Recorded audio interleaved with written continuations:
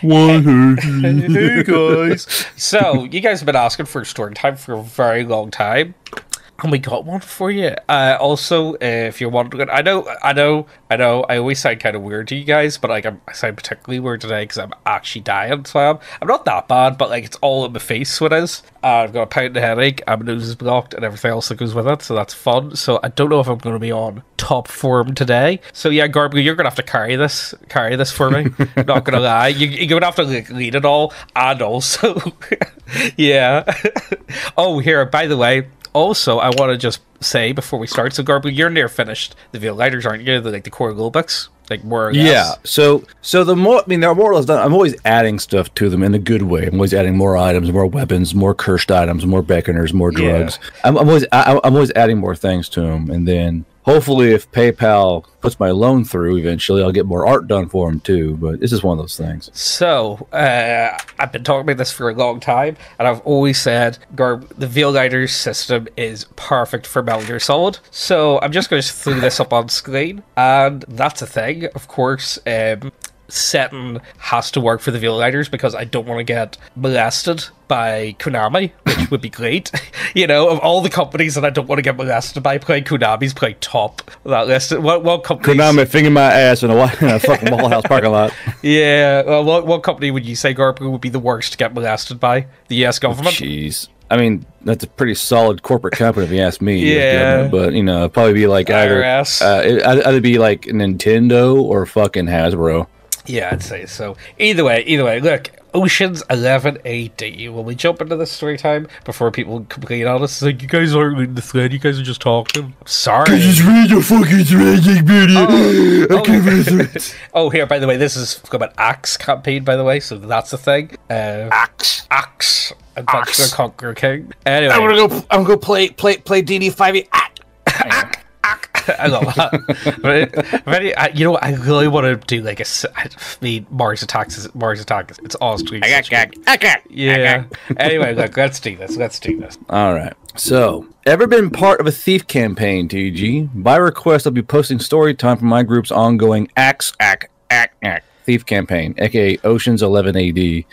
Jesus Christ. Well, I like the AI. Here, this is perfect use of AI art. I'll have you know. Look at that. AI art is actually crushing actual artists as a poor frog person crying online because the guy's job taken away. Right, okay, I'm just going to put it out here right now. So see Death March. I offered the artist 50% to do the formatting and all the artwork for it, which, because I really want a lot of art. And after 2 years, more or less, the guy's dropped out. So yeah, that's a thing. Like, you know, it's more practicality for me, but like, I'm not going to get into the whole AI art thing. Let's just keep. For this campaign, we've been using the ACKS 2 playtest rules and the system's default setting of the Auran Empire. Just like my story time last weekend, I'll be mentioning mechanics when it helps explain things. That's how I roll. This is a long one, fair warning. PCs. Is this the guy that we did before? Do you remember we did the story time? The gladiator thing? Yeah, is this the same guy? Might be, because it was an ACKS campaign as well. Either way.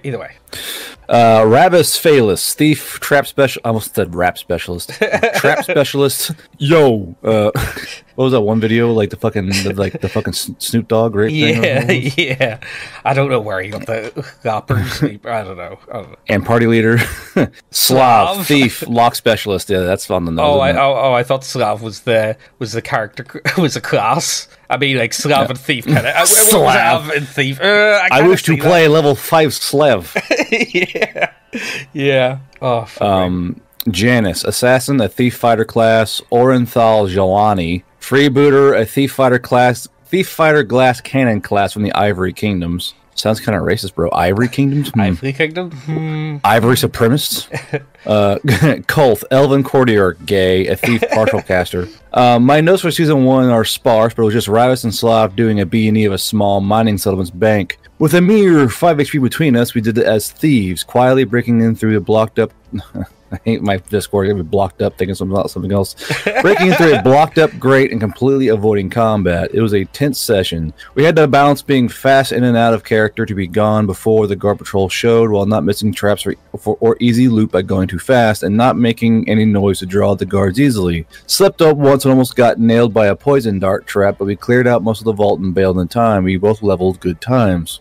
Ravis and Slav celebrated with a 2-month bender across the Empire. We blew most of our newly stolen cash. Hey, that's what they did in Kudan. Then they get just skipped. They just get going. Yeah. I mean, like that's look, that's standard, isn't it? Okay, so we are no longer just a pair. Hold on, oops.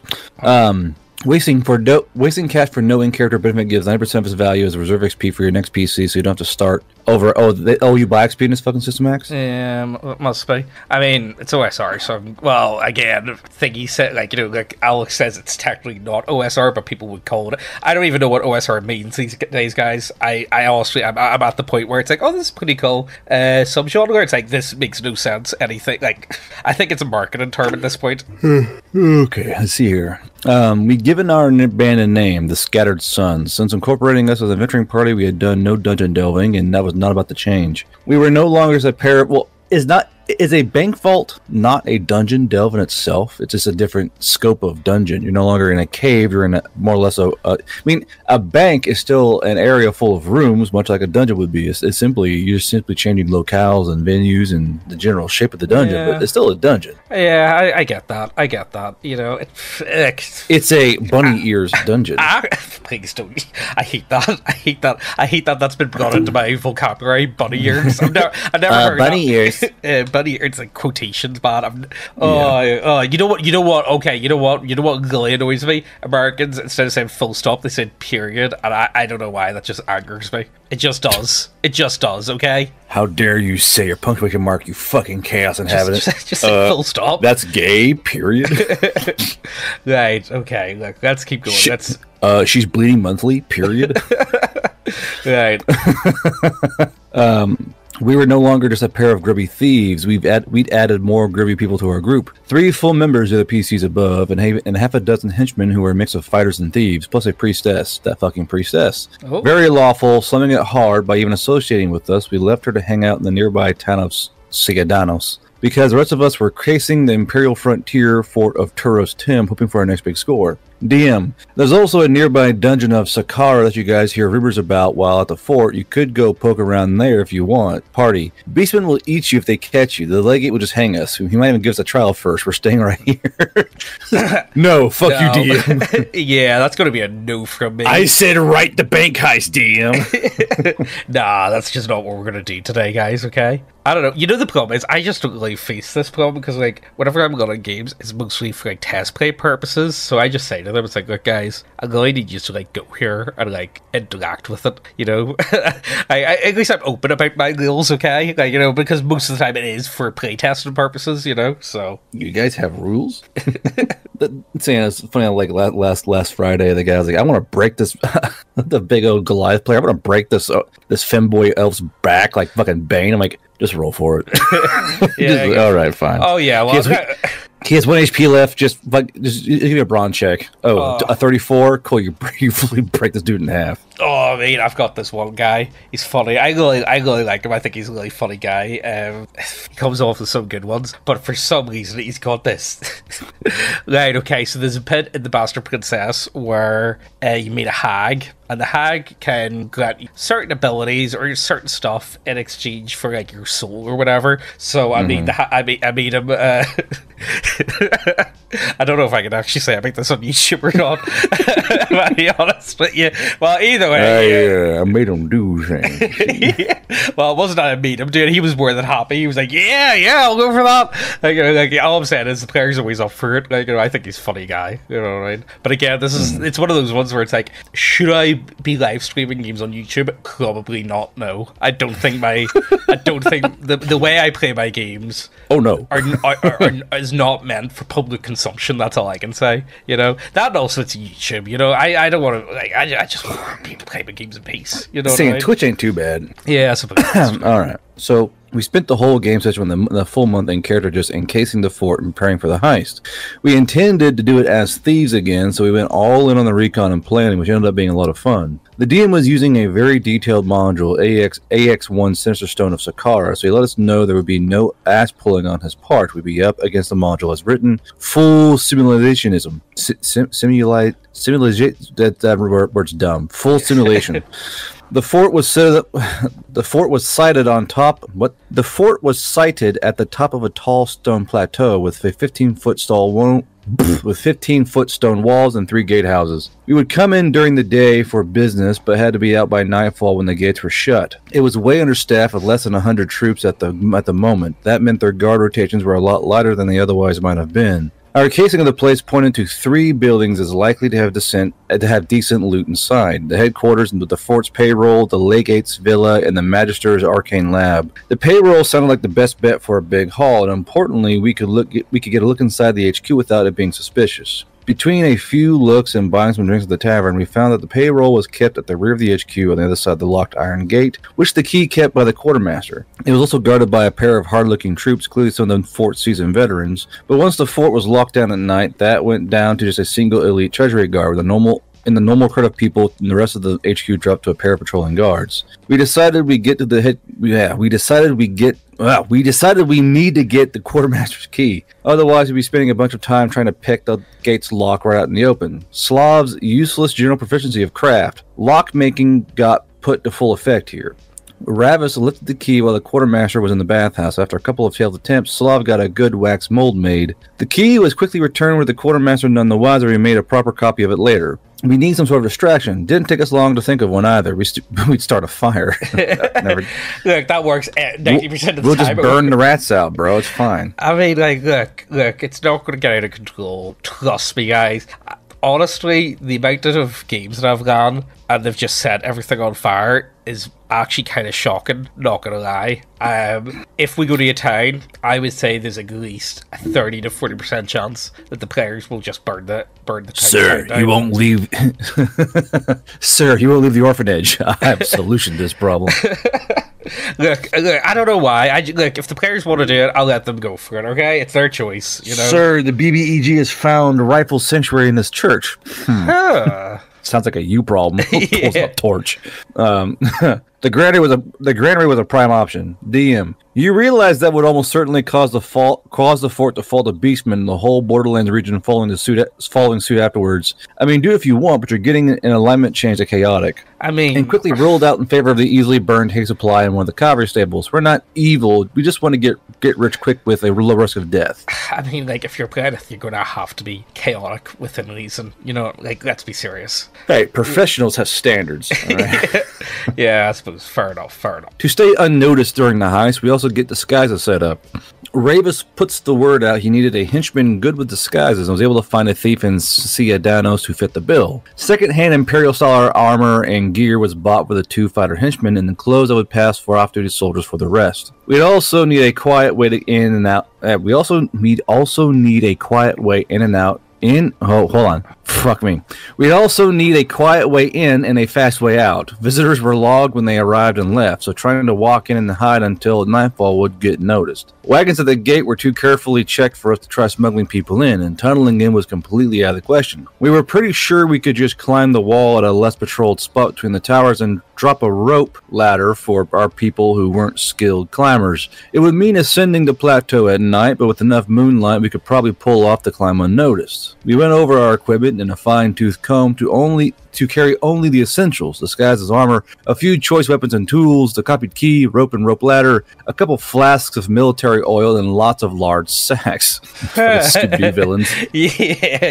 Yeah, look, it's very important. Trust me, you have to have the swag written on the sack. Okay, you guys don't have money bag, coin dollar slot bags. What? That's you guys real thieves. We needed to be able to carry a lot while not getting slowed down. Then we dropped some cash buying every light riding horse and light war horse in San Odinos and saddles for them too. The night of the heist, one of the henchmen would wait with them saddled at the bottom of the plateau for a quick escape. Preparations complete. Heist begins. Did you know? What is that? What? Oh, that's fucking Game of Thrones. Yeah. Did you know that fire kills civilians? I mean, like, yeah. Oh, crisis actors. Controlled demolition. Controlled demolition. Yeah, that's a good one. I like that. I mean, look. Did you know that the dragons were firing like fog missiles?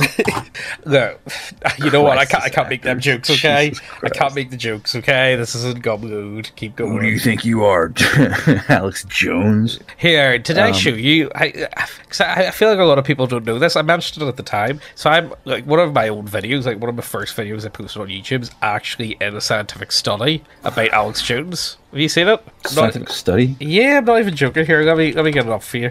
Let me show you this. And it's actually pull up my tweeters. No, I'll show you. It's pretty like it's one of those ones where it's like, yeah, I don't know. Let me see it. Here we go. Right, so theorizing. Alco. Okay, I saw your post on this. Yeah, you're fucking cited. Yeah, like I don't think I should be getting cited. So. Yeah, there you go. My source, I made it the fuck up. My source, I just put like a load of clips together of like Alex doing like methy shit. Not gonna lie, you know what I mean? It's kind of interesting though, but it's like whatever you think about it, it's like you got cited in a Duke personal. I mean, like I should not be someone who's being cited for like scientific research purposes. My source is this Irish mad lad. Yeah. All right. You know what? You know one of the ones that I always find really. I don't know what it's like for Americans, but like you need to be like an upstanding member of society to sign passports. Like you're over here, you need to get two people, and they need to be someone that like either works for the government or owns their own business, or you know what I mean, something like that. Because I'm down as I'm a sole trader. I'm actually like I'm on paper, I'm an upstanding member of society, which is like I don't know. I mean that guy's not gonna lie. Oh fuck! I'm gonna say out front here, my court order psyche eval came back squeaky clean. All right, that's Chad, good. I need y'all. Yeah, like we're not even surprised. Yeah, so it was actually a glowing review. Pretty funny. He seems very creative and he's an avid writer. I'm like, hell yeah, I am, brother. Oh, that's nice. You know what I mean? It's always good when you get like, yeah, I'm not actually insane, you know? Well, it was kind of weird how like the psych guy who was ordered by the court to view me was like, he had like a leather jacket and an earring in his ear. I'm like, who the fuck is this guy? I mean, like, hey man, I'm your evaluator. How you doing? Who the hell did you eat the other psychiatrist? Who are you? I mean, like, it's the type of people that get into psychiatry, though. You know what I mean? Like, let's be serious. So, like, do you get angry easily, or are you more like a chill guy? I was like, who are you? I'm gonna put that as Garbro. Yeah, you do. Well, I don't know if you get angry or not, but it's more your willingness to fight with random people on the internet is far superior to mine, because I just don't have it in me. I just look at comments. He said, you're not prone to anger, but you are far more willing to fight. It's like, isn't that kind of a clash? Yeah, I mean, like, I would say you definitely love fighting with, like, randomers on the internet. I'm like, he's like, I don't want to, I'm not angry, but I do want to fight you. Get over here. Well, I don't know, like whatever you're into, like, I don't know, I just don't have, see, whenever I look at stuff like that, I just look at it, and I think for a minute, it's like, you know what, I'm not even going to bother, like, back to that. It's not worth it. It's just going to... Then there's me. You! Well, I'm just going to get up getting banned if I like back to someone. That's a problem. I'm at the point where it's like I'm sick of having accounts banned on me. It's just anyway, back to the story. The heist begins. I'm so tired of being banned. Why are you bullying me? After sleeping all day, we set out in the humid night with a half moon and 5 PCs and 3 henchmen began scaling the eastern end of the bluff. This took them hours, even with our skilled climbers setting up lines for the rest to follow. We still were trying to do it in the dark and stay quiet about it, but eventually you pulled it off and the party was atop the plateau, taking a breather in dawning disguises. But who was Dawn? And why is he disguised? We got the party over a shadow spot. We got the party over a shadowy spot off the east wall without guards noticing. We left the rope ladder tied to the wall and tucked it out of sight for a quick getaway, then dropped into the courtyard. The party waited in a quiet spot while Ravis and Janice walked over to the west into the stables, waited for the coast to be clear, and then tossed a torch helpfully, lighting the nearby pathway up into the open hayloft. Then we tossed 2 flasks of military oil up there for good measure and hustled off. We rejoined the rest of the party by the granary while flames started pouring out of the stable. Slav saw the pair of roaming guards from the HQ run out to join the rest of the fort and responding to the fire once the general alarm got raised. With the coast mostly clear, we scooted into the HQ. The treasury guard was still at his post, and he twigged to something being off about us. No surprise round for us, but Janice, the assassin, won the initiative and just popped the guard in the dome with an arrow. Hey, show him off about you guys. Oop. Arrow, yeah. dong. Yeah, I had a similar problem. Who was it? It was Thingy. Mr. V was gone, and we had to rob the magic shops. We did, and we set up like okay, I can't tell you what I can't put it out on YouTube what the diversion tactic was, but we ended up going through the roof and It didn't involve a blowy or a fucking hand job. Knowing you, Nick, or some weird shit like that, like, oh yeah, you want a distraction? No, shuck you. Well, okay, so this game would have been in like 2021, I think. What was like really happening? Like, was there big protests happening like 2020 and 2021 that were like, I see. Yeah, it was, so we set up one of those sort of protests. We'll make the goblins rise up against the proletariat elves. Yeah, so we set up that out the front of the magic shop, and either way, I ended up loading up a peg gun with salt, but yeah, I still ended up shooting like some woman in the face with salt, and I killed her by accident. Well, like, it was a mistake, okay? We were trying to go inside. As you do. You do. Well, I didn't mean for her to... Look, I didn't mean for her to see me, okay? I didn't mean for it to happen. I'm sorry. Crying over his bloody woman's head. Well, we were aiming... Like, you know, I'm sorry, Wilson. Look, we were aiming for a complete covert, you know, no one even realized we were there, all that sort of stuff. You know, that's Remember, no fatalities. Kills woman. God damn it. God damn. Yeah, we were... I'm not even joking. We were really in the sky, like, not even, like, 2 minutes. Like, I'm not even joking. It was bad. Anyway, let's keep going. Okay, so Janice kills the guard. Target saves or is stunned for 1 round. The rest of us ran up and encircled the day's guard to club him unconscious with our weapon hilts, thanking our luck for the easy takedown. That poor guard. Fuck, shit, I'm sorry. Motherfucker doing her job, fuck you. Yeah. The key had us past the door in an instant, and we left one of our fighter henchmen in the same armor standing posted the guard's old spot. Everyone else went into the trapdoor behind the statue. We shut the gate and the trapdoor behind us, and then tied and gagged the guard once we were out of sight. It was looting time. Yeah, that's not a bad idea, putting your own guard in. Like, you know, police. Yeah, that's actually a pretty sweet idea. Thanks to the deep, I'm like, okay, this guy knows nothing about guard culture. Like, hey, were you here for Roderick's birthday? Yeah, I love birthdays. There is no fucking Roderick. Kill that man! Yeah, well, you know, look, it's better than nothing. Yeah. Inside the basement treasury room were about a dozen locked chests. Ravis was a trap expert, went from the chest to chest, doing a 1-round hasty trap breaking check for each. There just wasn't time for a more methodical inspection. Slav, the lock expert, followed right behind him, doing hasty popping of the chest locks. Meanwhile, Orenthal Jelani cracked the more troublesome locks with a crowbar and mallet based. Yeah. The closed trapdoor, empty building, and chaos outside meant noise was no worry this time. Inside the chest was a mixture of gold, silver, and copper coins, a lot of them thousands of GP worth, the Fort's imperial payroll, and the soldier's individual secured personal savings. Oh, dude. man. I guess little Timmy ain't getting that surgery he needs this year. Oh, you're stealing their pensions and what? That's bad, Hack. My 401k, no! No! You're like the government. My social securities. Yeah, we started dumping handfuls of silver and gold into sacks as fast as we could. We counted and split it later. The copper coins weren't worth the time or weight. We had to get moving. Everyone grabbed a sack. We left the guard down there, and shutting the gate behind us, we booked it to where we entered the fort. Ravis zipped up the interior of the wall and dropped the rope ladder for the rest of us to get up, then tossed a regular rope off the other side and tied it off. But while he was doing this, he got spotted. 2 off-duty soldiers coming around the wall spotted us, saw us, a bunch of guys they didn't recognize, especially climbing a rope ladder on the inside of the wall while carrying a bunch of sacks, and started those sacks got a money sign on it! They're thieves! Yeah, a lot of clinking noises. Yeah, clink, clink, clink. Yeah. And started shouting. Ravis tried to play it off and rolled pretty well for a reaction, but my actual words were not helpful. What I meant to say, the legate sent us up here to throw water down the stable. What I actually said, the legate sent us up here to throw fire down the stable. Okay,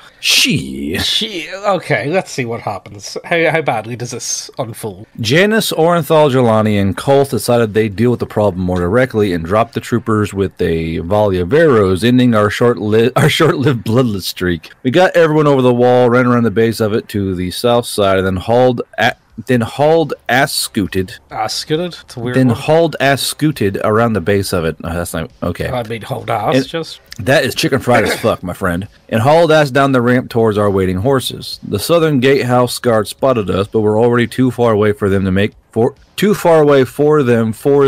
make accurate shots. I see what he's trying to do mentally. To wait for them to make shots, but for them anyway. Stopping just long enough to drop some caltrops behind us. Though with our fast light horses and the cast of the fort, pursuit was unlikely. We mounted in Vamoust. We rode all the way through the night until we got to Ciudadanos with just a couple negligible. That's that word I hate. Negligible. Fuck it. Couple unimportant traveler encounters on the way that we blew right past. Negligible. There we go. I got it. It was a sizable haul, 10,800 GP in total. Nice. Even after taking expenses off the top, it was 1,755 GP to each PC. Janice leveled to second, and Kolth and Orenthal Jelani almost did, and Ravis and Slav hit fourth. Ravis's priestess henchwoman was furious, quitting on the spot as soon as she found out about the heist. Served me right hiring a lawful hench and a thief party, but at least she wouldn't be reporting us to the authorities. Ravis, feeling generous from success, gave her 500 GP for the poor or to buy incense for the temple or whatever, as long as she said some prayers for him too, me buying more reserve XP. She responded that if she ever saw him injured on the battlefield in the future, that she'd remember to heal him, though I'll make it hurt after. I mean, like, why would you bother why would you bother bringing in something like this? Better hire a lawful priest. Nothing could go wrong here. Yeah, I mean, like, I don't know. I think you're just asking for, like, bother. Like, look. It's only a matter of time before she tights on you. All right, that's what it sounds like to me. I mean, like, if you never heard the song "Whiskey in the Jar," that's all I'm going to say. Are you tired of overreaching and overbearing censorship on important and non-important issues? Well, you're in luck. For just $7.50 a month, you can get access to over 60 hours of completely uncensored and unhinged schizo takes from Megan and James. From us. I mean, look, it's 60 hours at the minute. Every week we do a minimum of like 3 hours. Yep. So, you know. You get a lot of content. There's a lot on there. A lot of content. Ranging from... or even... yes, they are that spicy. Even the name of the topic must be censored. We can't even promote it on YouTube. You can stream or download all the videos from Gumroad and cancel your membership at any time. Though new videos every week on average come to 2 to 3 hours long, so we can really go in depth on any topic, and we are not strangled by the YouTube algorithm. That's a big issue I always find. Yeah. We can be open and uncensored and not have to worry about any of that. If you want to talk about a subject, YouTube really promotes, you're going to have to get that done in 20 minutes. Mm-hmm. But on this, we can really take our time and really delve into it. And most weeks we do bonus off-topic videos. And yes, we even have a teaser video you can download for free from neckbeardia.co.uk. In it, we talk about Northern Ireland for 4.5 hours. I don't even think we scratched the surface. No, it's to try and help you understand who we are as people, our worldview, and how we can kind of be aliens to most people. If any of that sounds good to you, go ahead, links down below, and let's get back to the video. Also, the winner of the Daily Giveaway is this guy! Yay! Woo! Woo! Look, anyway, in for a chance to win, all you gotta do is like, subscribe, leave a comment down below, automatically entered in. And to claim the prize, you just send an email to neckbeardiacontact@gmail.com. Let's get back to the video. After boosting the Turos Tim treasury, we rode off a day or so later for the city of Saifaron. Fucking fantasy names. The original this would be like Sweetwater. The regional capital of the Borderlands. We pooled 5,000 GP between us to buy a villa in the Plaza district to serve as a public headquarters for the Scattered Sons Adventuring Company, and the less public hideout of the newly founded Scattered Sons Criminal Syndicate. With a hideout, we can now start doing hijinks. Since these are important within the campaign and will be mentioned a lot, it's time for rules explanation. Hijinks in ACKS 2 are basically a bunch of different abstracted crimes that thieves and the like can do during downtime with their thief skills. If successful, they can net the perpetrator cash, rumors or blackmail-worthy secrets, treasure maps, and so on. If they fail by a 14+ or a nat 1 on the roll, the perpetrator gets caught and charged with a crime, with a roll for severity depending on the type of hijink pulled. Typically, the riskier the hijink is, the more it pays out for success. A major hijink gone wrong can lead to the perpetrator being killed or worse. getting expelled, getting killed, or worse, expelled. Oh no! Fucking Hermione Granger over here, killed or worse. What the fuck does that mean? Honestly, ACKS has got rules for everything, so it does. Honestly, if you haven't checked it out, I'd highly recommend checking it out. See, whenever my book comes in, I'm really thinking about running a campaign with it. The problem is, pretty much, whenever I get it, like, I don't get to play as much as what I would like, so the vast majority of the times whenever I do play, I'm like test playing stuff, but I do really want to run an ACKS campaign where my fantasy sentence will do. I really do. I think it would work perfectly, so it would. But anyway, let's keep going. I can see. Overall, they are a great way for thieves to get extra cash or otherwise accomplish illegal activities for other ends as long as your luck holds out. Most of the party PCs started doing carousing, a low risk and low reward hygiene for info about the city's underworld situation if they could score some cash by fixing gladiator fights. They got the skinny about the quiet ongoing turf war between Cypharon's two major syndicates, the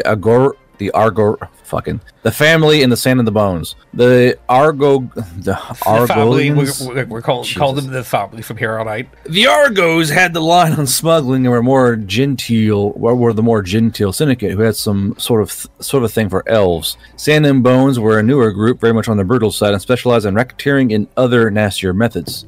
Carousing for info was nice and all, but Ravis decided on something riskier. He'd go big or go home. Word was a group of adventurers had just recovered a prized piece of ancient elven artwork, and he was going to lift it, doing a stealing hygiene for valuable goods. Since this was dangerous and could result in him getting killed if caught, he spent almost all his cash to first enjoy a week of the best licentious entertainment Cypharon had to offer. Dick's gonna fall off, mate. He go to dick around. Yeah. Banking another 900 reserve XP. He needn't have worried, though, since his luck was good. 17 days later, Rothfuss was handing that art over to an underworld fence for a whopping 5,600 GP. Nice. Very well. The last hijink single-handedly made Rothfuss a fifth level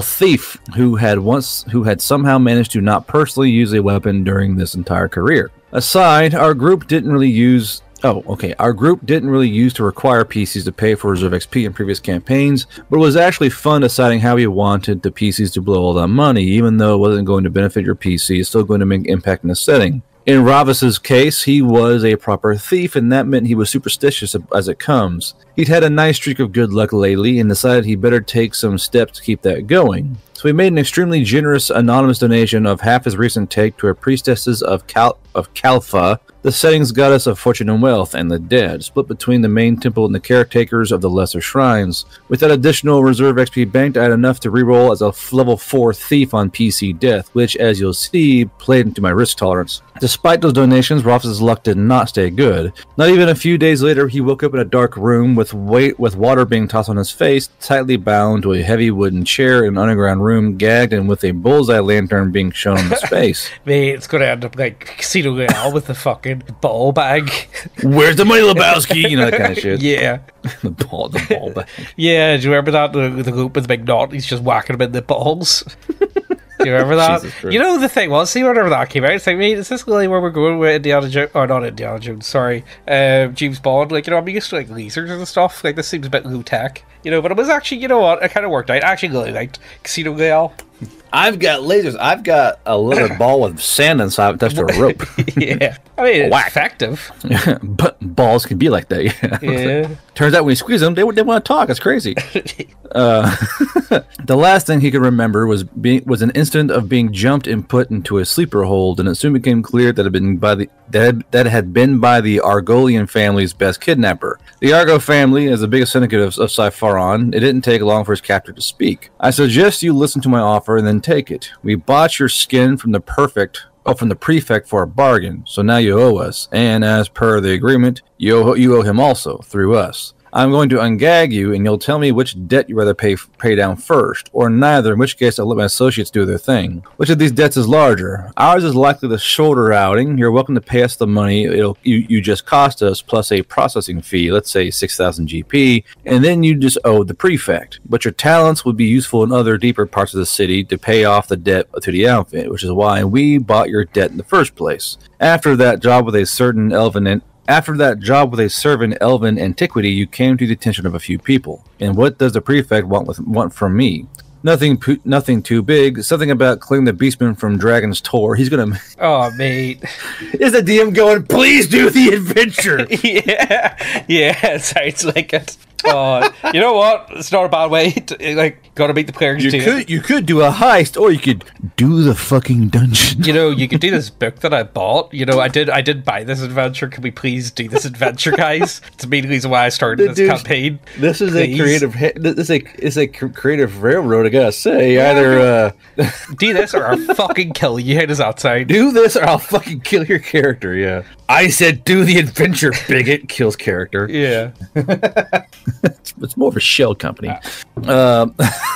So we were tracked down by a temporary player taking the role of the investigating officer. While we didn't exactly leave a lot of tracks, we did leave some witnesses who could attest to there being an elf, a dwarf, henchman, and someone from the Ivory Kingdoms, basically Africa.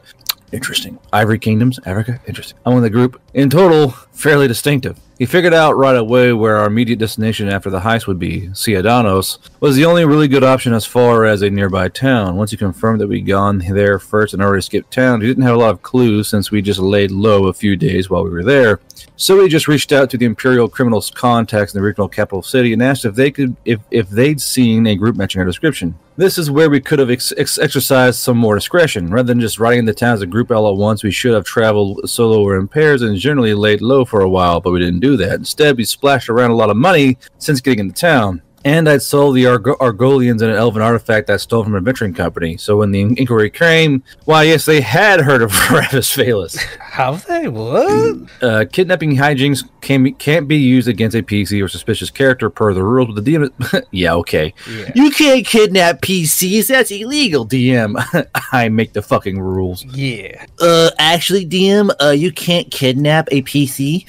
How would you suck my dick, player? Yeah. Actually, DM, you can't just take me off, guys.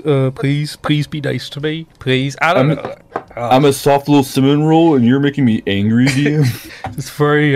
I'm not even going to get a dick. So, keep going. Okay. Let's see here. But the DM decided that this was a special case, and I was acting remotely cautiously. Not unreasonable, so I got pinched walking around town. The temporary player, friend of ours, was extremely smug about how little time it took us to track us down. Smugging.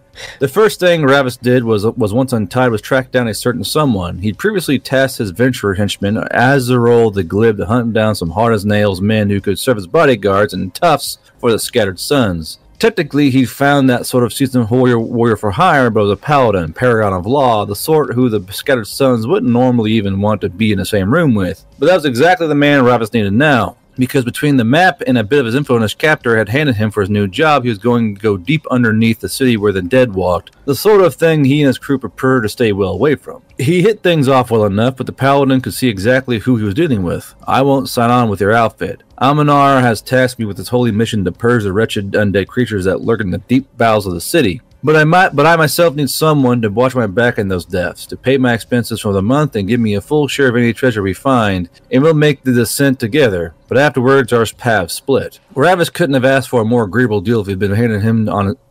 Ravis couldn't have asked for a more agreeable deal if it had been handed to him on a silver platter. Oh, I suggest you and your men bring fire, lots of fire. Azarol got an order that very hour to buy every flask of military oil in the city and every flask of holy water too, for good measure. Bad does this go?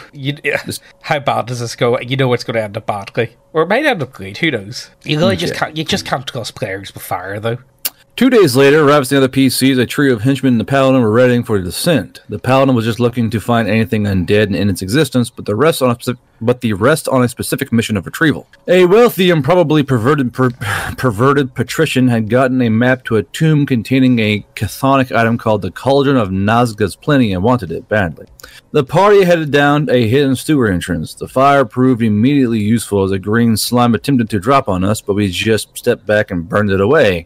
The party got down to the area of the map and poked around in the area, in the area they'd been directed, finding the graves of servants and retainers of an ancient pair of apparently incestuous elven siblings on brand. Checks out, yeah. While Ravis scouted ahead, the others began looting some entombed bodies on the wall. Every In time. in the process, they noticed that the plaster of the wall was oddly bloated with water, and surmised it was a false wall. With 4 crowbars between them, dismantling the false wall took only a couple of turns, and upon returning, Ravis asked the paladin to sense for evil in the room that led to us. Yes, there's evil in there, 2 strong auras. Thus forewarned, the group was able to be well prepared. They got out the holy water. Kolth cast a spell, Bane rune on their weapons, making them effectively magic weapons versus a specific creature type, in this case undead, and inspired courage, and the fighter henchmen who could go berserk did. They breached and found a pair of mummies locked in embrace. Gross.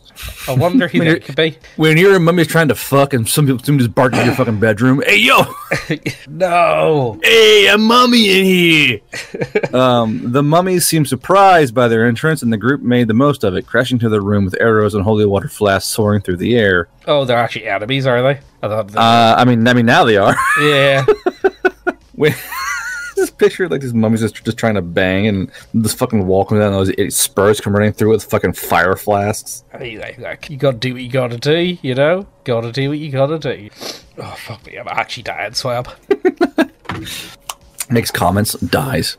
Yeah. The female mummy was the first to go, cut down before she could even react, the hail of enchanted arrows and holy water tearing her to bits, including a crit arrow backstab by the assassin. As the male mummy turned to attack with his raging boner clefted, several of the party were paralyzed in fear by his boner, but the berserking fighter didn't even notice as he drove home the halberd thrust for a max damage 13-point hit. The mummy was finally able to strike back, but the paladin kept it hemmed into the corner, and a 4th level paladin just laughs when the mummy hits him for 5 damage. Spotting the cauldron in the room. Why is the cauldron room? Fucking mummies. What was in that cauldron, dude? What the? I mean, like, so some perverted politician wants this cauldron, which belonged to this incestuous couple. Nothing good could come from this cauldron. Just put that out there. Nothing good. Nothing good. Okay. Spotting the cauldron in the room, Ravis quickly popped it into a sack before any awkward questions might be asked by the party's temporary member. A second volley of holy water then melted the mummy. Is that how that works with holy water and mummies? I don't think they're like evil undead, are they? Well, I guess it could be like a game mechanic. I would argue that just because they're undead anyway, but like they're a different. Why are these mummies so moist?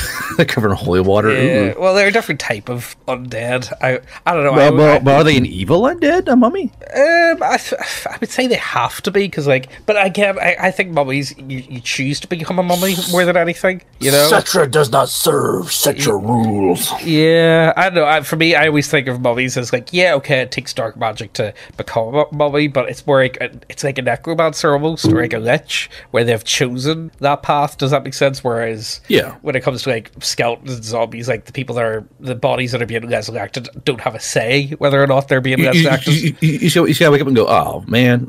Yeah, pretty much. Not this shit again. No. Okay.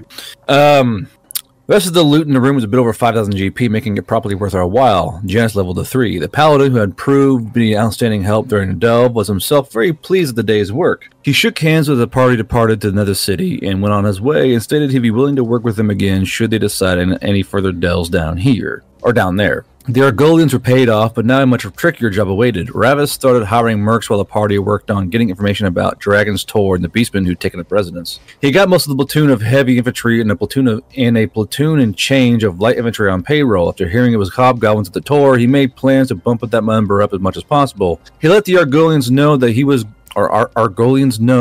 doing preparations for the Tor, but it would take a bit of time to raise more troops. The Argolians let him know that the prefect had decided on a different job for him instead, to stop the ongoing decapitations of vagrants in Cypheron's undercity, which was starting to make the prefect look bad. Nice of them to mention that before Ravis wasted his money hiring troops. In the meantime, he also spied out some information about the syndicate situation of the city of Sanidanos into the south, hoping to absorb one or more of the gangs there once the prefect was off his back. Before that, Slav came to him with a treasure map he'd recently found. A hippogriff nest nearby, a mated pair on outcropping on the southern shore of the Lake Lamin. You know what that means, Ravis? Hippogriff eggs are for the taking. Ravis grinned. Why settle for only the eggs when we can triple the take if we take both the eggs and the hippogriffs themselves? We'll take a fortune and might have a plan already.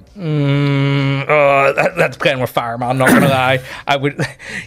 No, I'm not. I'm not going to capture a hippogriff. It's just not going to happen. How to get I don't know, disemboweled. Yeah, how to get fucked up easily. Ravis spent the rest of the month failing at hygiene to kidnap people for ransom, and Orenthal Jelani spent it failing at hygiene to find treasure maps, and Kolf spent it failing to find a spell formula for slumber, but at least the Janus and Slav pulled off some small-scale thefts from local merchants. The next month arrived, and that worst thing for the pocketbook came with it payroll and living expenses.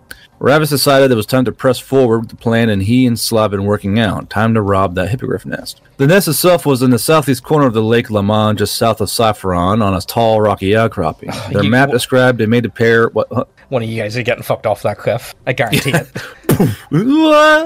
Their map described a mated pair of hippogriffs located there. A mated pair meant eggs worth almost 8,000 GP each. And live hippogriffs were worth over 8,000 GP a pop themselves. It would be a haul, but it would take some planning and some major investment. Their first step was dropping almost 1,000 GP on poison. Hellebore, 225 GP a dose, but only in 1d3 turns after ingestion. It would have some serious effects take hold. Ravis had already acquired a couple doses in the previous month, yada yada. The next step was spending even more money, 500 GP, and getting a sage on retainer for the month, but they needed information. It wasn't like the Ravis knew anything about hippogriffs. Were the things active at night or just in the day? Would they eat a hunk of meat or only live prey? What kind of prey did they prefer? How was their sense of smell? The sage couldn't tell them about whether they were diurnal or nocturnal without a sample to identify the type of hippogriff, but the rest she could answer just fine. Live bait was best, and so while Janus chartered him a small sailing boat for the trip to the rock, the two thieves grabbed a couple kids.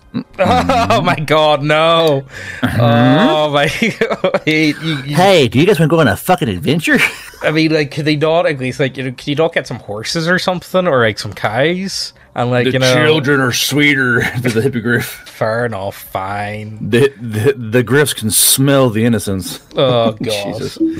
Down Lake Laman went Ravislav, Janus, and 6 henchmen, the ship's captain needing only a day to get them to their destination. They dropped anchor and spent the next day and night watching the rock. The good news, the hippogriffs hunted during the day and didn't hunt over the water, so they were left all alone. The bad news, they weren't 2 adult hippogriffs, there were 5. Clearly the eggs had already hatched. The plan was going to get much trickier to pull off. Well, Ravis hadn't sunk 1,574 GP into his adventure to turn back now. That evening, they hauled their bait up the easier rear slope of the crag and tied them to stakes on top, specially prepared with the poison doses.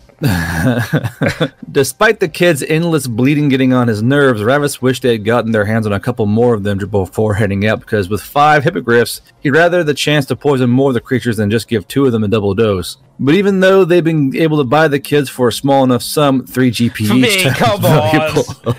Come on, you 3 gold, mate. 3 gold, is that it? You can... Let's start out. We don't want to shed blood by the 4th month. Grab those fucking kids, their bait now. Let's go. Yeah, okay. But don't worry, they got them for a steal, only 3 GP each. I mean, that's not a bad deal, not gonna lie. Like, you know, they just have to make do and press on. Early the next morning, they were treated to the sight of 2 hippogriffs descending on the bait almost the moment they set eyes on them. The kids on top didn't stand a chance. Yeah, not gonna lie, doesn't sound tied to a stake. They didn't stand a chance. Yeah, because you made it so. Jesus Christ. I mean, look. Fuck sakes. All I'm saying is, I haven't done anything this bad in a very long time, okay, guys? Look, we may be monsters, but we're not fucking evil villains, all right? Yeah, exactly. I'm a villain, not a monster. Ties kid to a stake. God, dude. Like I understand it's a role-playing game, but fuck sakes, man. You're bad people, bad boys, a lot of yous. See, the below killing kids is based in Anakin pilled. Early the next, they were quickly torn apart and devoured. The other 3 hippogriffs flew off to hunt, while the first 2 retired to digest their mutton. The party waited a day. The next morning, so only 3 hippogriffs head out to hunt, 2 of the smaller ones and 1 of the bigger ones. As soon as they were out of sight, the party zipped over to the cliff face with a big supply of rope, nets, and block and tackle. Ravis scaled the 4-foot sheer face and dropped the rope down for the rest. Inside, the 2 hippogriffs were reeling from the effects of hellebore. The double dose hadn't given double the effect, but made it harder for their bodies to fight it off, and both of them were stretched out sick on the floor, unable to fight the intruding party or even flee. All the more welcoming was a sight of a trio of eggs sitting in the larger hippogriff's nest. A word about it made a pair wasn't wrong, just hadn't been complete. Oh, okay. The party quickly set to work setting up the block and tackle. Even the smaller adolescent hippogriffs was still 750 pounds, and they needed to be intact at the bottom of the cliff. So they take great care of the hippogriff, but not the children. Interesting. All right. Well, here, look. You know what I mean. You don't want to waste the. You don't want to waste it. You know what I mean? Like, don't make the most of it. You know, look. See, this make the most of it. See, so this is one of the problems I've got with like poaching. Like, you know, see, whenever you see like people like poaching like white rhino and stuff like that. Well, I suppose not anymore. But the problem that you're dealing with is you're begging some of the poorest people on the planet not to go over and like beat an animal on top of the head. Do you know what I mean? And like millions. Like, how do you do that? How do you just stop poachers from happening? Like, do you have any idea? Bar like giving these animals like permanent guard. Usually it's counter poaching with rifles and shooting hunters, but that's just me. Yeah, that's the problem. Like, it's one of those ones when you go look into poaching, it's like, how do you stop incredibly poor people from doing it? You know what I mean? Especially when it's so tempting for them. Oh, Jesus Christ! It was like, well, tie these kids to the stick and good luck to you. Right. So basically, they take the younger one, they hook it up, they drop it down. So they get all the harpies set up and in nets for lower down the eggs. You know, they after a short discussion, they opted to leave the adult female behind. This was as superb haul as it was, and next year the female would have more eggs for them to take. They even good idea. Not gonna lie, I'll give them that. They even left her valuable feathers unplucked. She needed those feathers to keep hunting if she was going to lay more eggs for them. Back in Cyrafan, the party sold off one egg at any adolescent for 16,000 GP and a full 15 GP profit after expenses.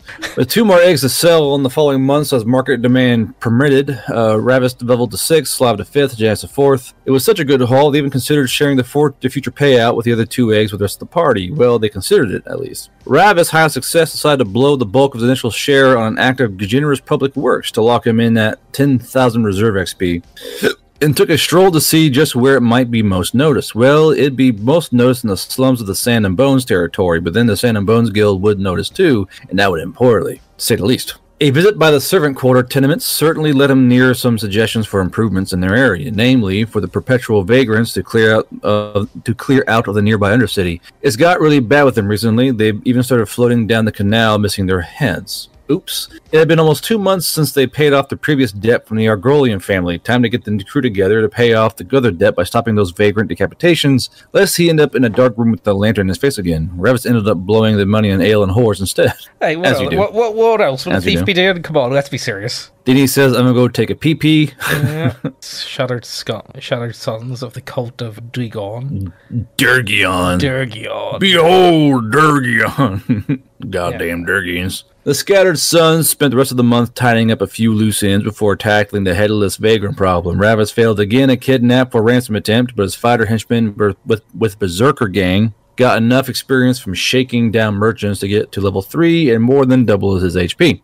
Importantly, they managed to get some rumors about the cause for the murders. Apparently, there was a cult operating down in the Undercity. Let's see. The party heading to the Undercity consisted of Ravis, Thief 6, Slav, Thief 5, Janus, Assassin 4, Kolth, Evan Courtier 3, and all their henchmen. The group went on a... Jesus Christ, the cat's using the cat box and it's gassing me out. What the fuck? What'd you eat? I mean, I couldn't do it. See cats inside. It's actually the most. I think it's because like desert animals, like house cats, are like from like the Middle East. As far as I'm aware. Evil. So yeah, but like, I think it's like their inside. Like there's something like see cats' kidneys. Oh my god, is there a more powerful form of kidneys in the world? You know, what they produce. Like, oh my god, cat piss in particular is the most disgusting chemical known to man. It requires like enzymes to break down off of clothing. It has to be. Jesus Christ. The group went in a couple hours before dawn, wearing vagrant disguises, coming in through the sewer. They saw a choke point in the hallway ahead. Ravenous was... I'm going to open the fucking window. Hold on. Holy shit. Oh, my God.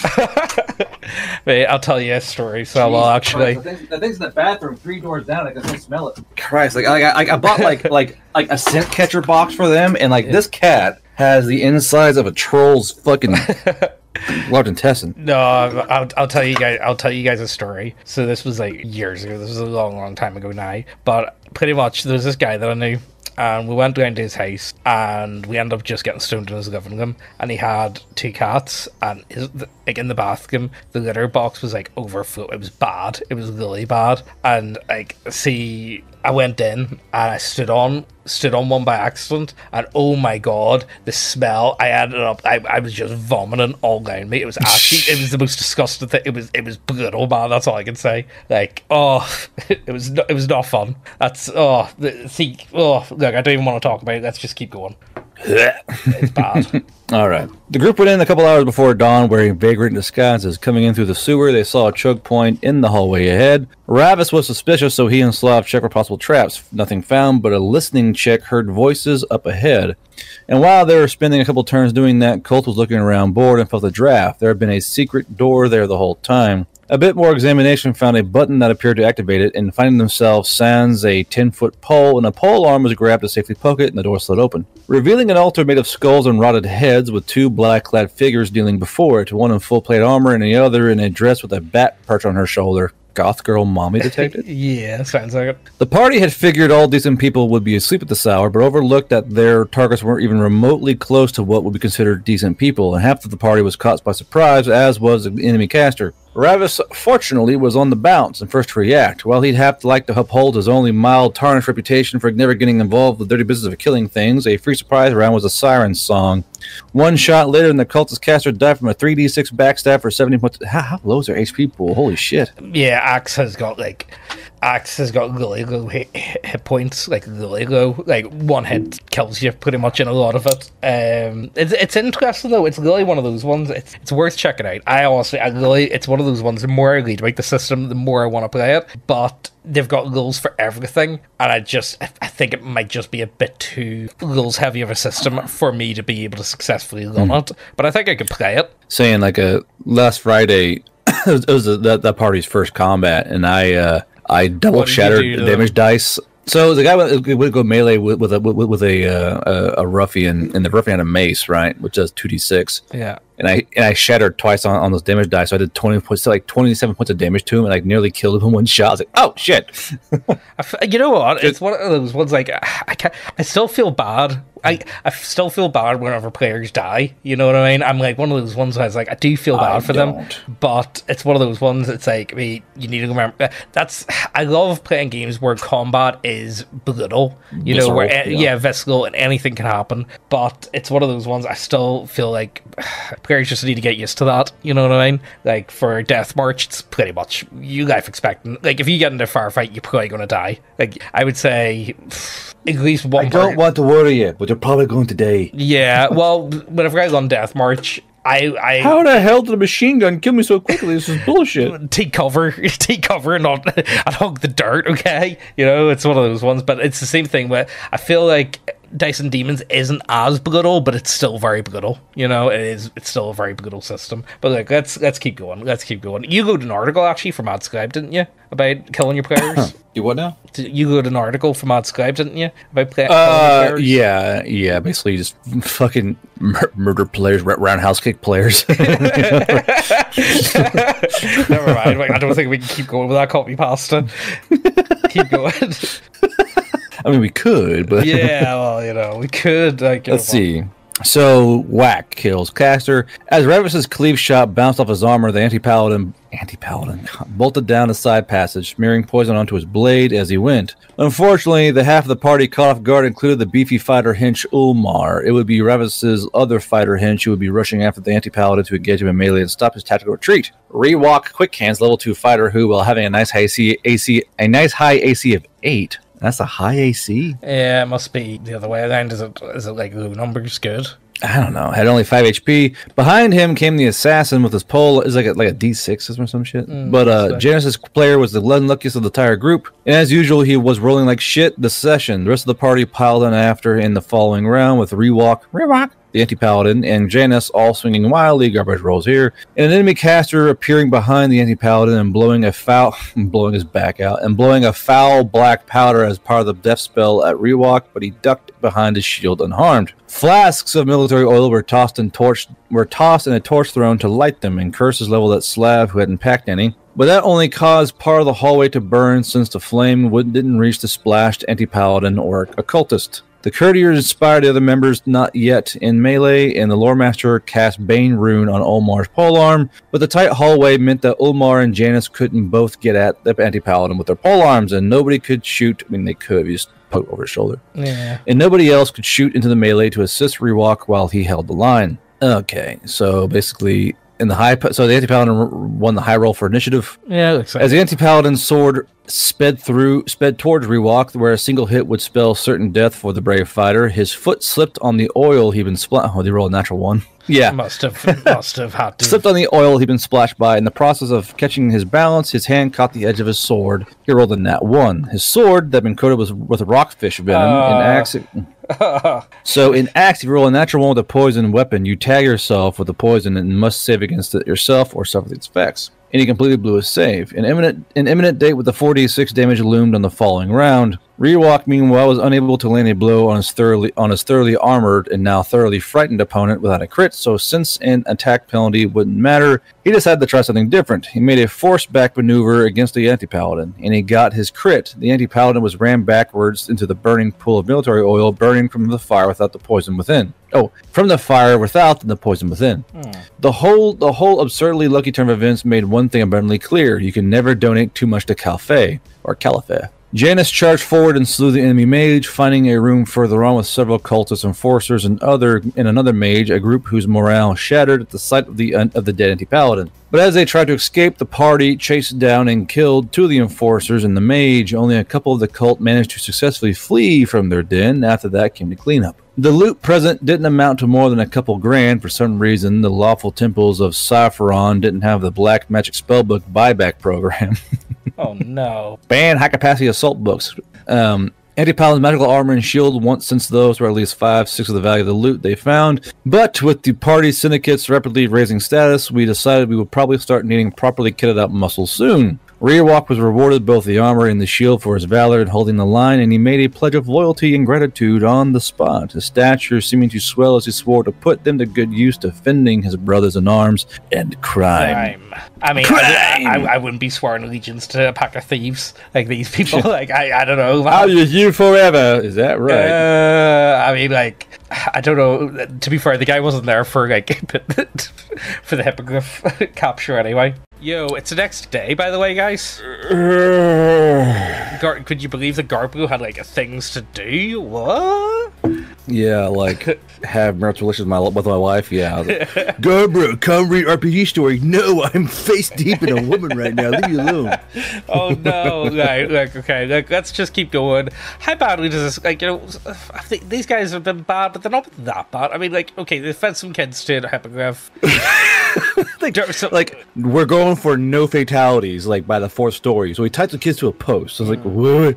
I mean, that's not bad. Honestly, 4 sessions is bad for a lot of people. So let's just keep going. Let's see, where does this go? The Shattered Sons of the Law. I am the law, I'm going to assume. Okay. Let's move this thing to my proper window. Oh, there. Okay. Their debts now considered paid, the Scattered Sons got back to the best way of making money: crime. Hey. Can relate. Several high-skill thieves. That's not jokes you can make in public. Alright, okay, keep going. You can't make jokes like that, Garbu, not in public. Oh, bro, God. it's only white-collar a white-collar crime, relax. Yeah, that's alright. Several high-skill thieves, spies level 4, were vetted and hired into the syndicate, and a slow trickle of these would continue to be hired as opportunity permitted. Rather than try to expand, the party opted to keep it small but elite gang and stay out of the way of the city's largest syndicates as much as possible. Getting forcibly taken over or wiped out entirely were very real dangers if they attracted the wrong sort of underworld notice before they could survive a gang war. After yet another failed try, Ravitz finally managed to successfully kidnap someone, netting himself 8,000 GP and a pile of XP from the ransom of a mage from the Tower of Knowledge. But Janus, whose luck I had previously mentioned, trying to likewise kidnap someone, managed to roll a nat 1 and be caught. Not only was he caught, but he was caught absolutely red-handed. This is like a kid in his arms. I can explain. Yeah, no. That's my wife. Look, bro, I can explain. She's like gagged and shit.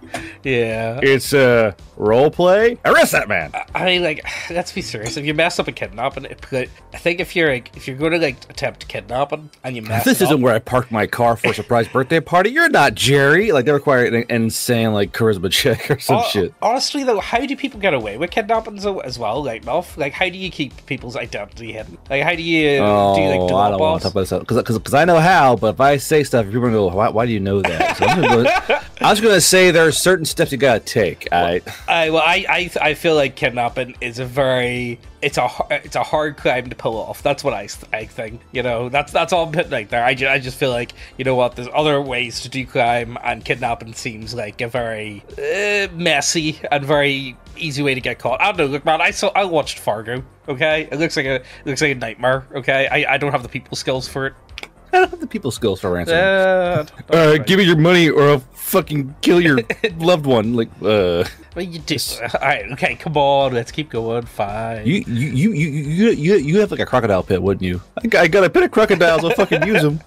No, we don't have crocodiles here. What could I have? It's gonna be like it's just it's a pit of like fucking chips and fried fish. I swear to God, I'll give them diabetes.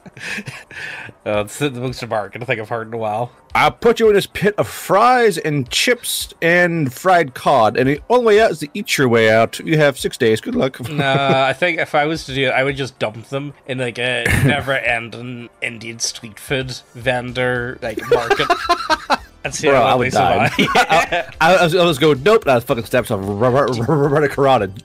Do you want to hear a good one, actually? My mum, no, my granny went away on holiday. She went to India, like in maybe like 2004 or something like that. And I always remember them going on about like how poverty-stricken it was. And then it's not until I got a lot older I realized, like, oh wait, they just saw people like pooing on the side of the road, didn't they? That's exactly what they were talking about. Look, bro. I've watched, like, while I'm working, I watch like these videos where it goes to like Thai street markets or Japanese street markets, and the Indian ones always give me secondhand like dysentery, dude. Yeah, ones are so bad. Now the only ones that come close to that is Chinese gutter oil. Have you seen that stuff? That is I've seen that. That is. Don't worry, bro. They purified the gutter oil. They did what to the what? I don't care if it's been. It's like, no, man, it burns off all the bacteria. It's sweet. I don't care. Stop poking that straight out of the fucking sewer, you filthy. Oh my god. Look, let's keep going. Okay, you know what? If you want to do crime, sell gutter oil. There you go. That's how you get away with crime these days. Hold on, I got one artist talking to me. No, She discussing Noel femboys. Please don't.